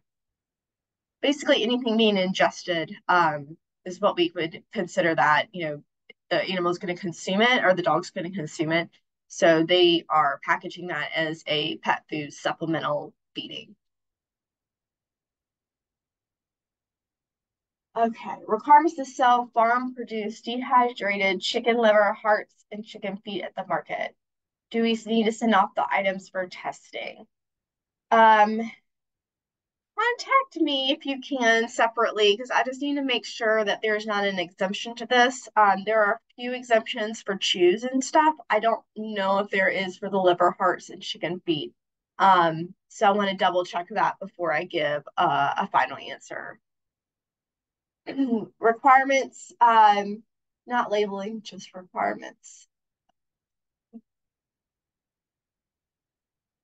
Okay, yes. I think that person was with the answer, the question before. So just please contact me and I will give you a final answer on that. Do I need a permit license for each flavor or formulation, or does one cover all products that I produce? So we get this question a lot. If you are selling multiple different flavors, you have to have those products registered because they're considered different products because they have different ingredients. Now, if you're selling different products like in different packaging sizes, so maybe you have three sweet potato treats in one, I don't know, six in another, nine in the last one, or something like that, then we wouldn't require you to register each product. You would just require it one time. And it is a little confusing, I know. I have a document that talks about that specifically and like separates it out. So that's really helpful to review when you're trying to determine that. We here also at Ag Commodities will help that if you reach out to us and give you an answer. Is that document available as a resource that we could have, or is that an internal document? Yes, it is for you. I will send it to you. I send it out to anyone who has questions about selling pet food and pet treats. It's just a helpful like guidance guide for the labeling and what you need to do to register and that kind of stuff. So yeah, I'll send it to you. I appreciate that. We'll put it on our resource page and Sure. send all of the collateral materials for the conference. Okay, looks like last question amendment. I've seen the guarantee analysis labels with city, state, and zip code only for manufacturer and other labels with full address. I think I was told I could only use the city and state if my address is public. Can you reconfirm? You could only use it city and state if your address was public. I'm sorry, I guess I'm not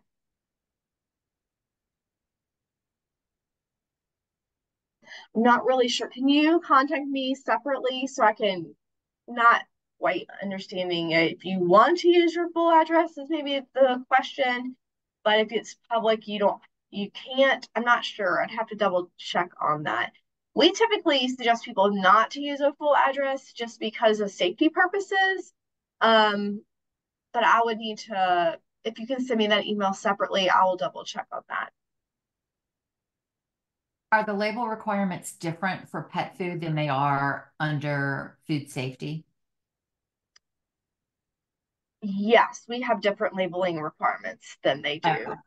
Than the food office. And those were a lot of kind of what I went through and just showing like a simple Right. label. You know, some people have a lot of other things they want to put on there and just making sure those, if you do, it's truthful and making sure it's in the formulations that are required. But Right. yes, we have different regulations or requirements per label. We went over the labeling and we had a lot of pictures of labels last week when we had food safety, talking about, what the labels need to look like to sell at a farmer's market. So Yeah, that's and good. that was those the label I put up there, and then in this document it has examples too, but it just shows you like it has to have, I think there's like 8 or 9 things that are required. Those are just the minimum requirements. You don't have to do more if you don't want to. It's a personal decision, but those are the things that have to be on there. Okay.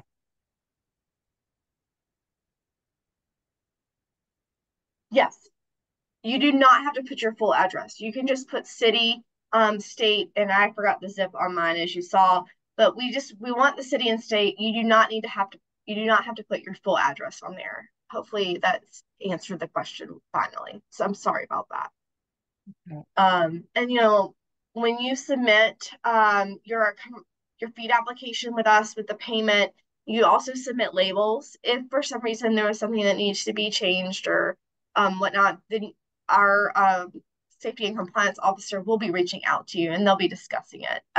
We're not going to just ignore it or decline it or anything like that. We're just going to help you fix it so it's correct and meets the requirements that we have in our law. We have one more question, I believe. Okay.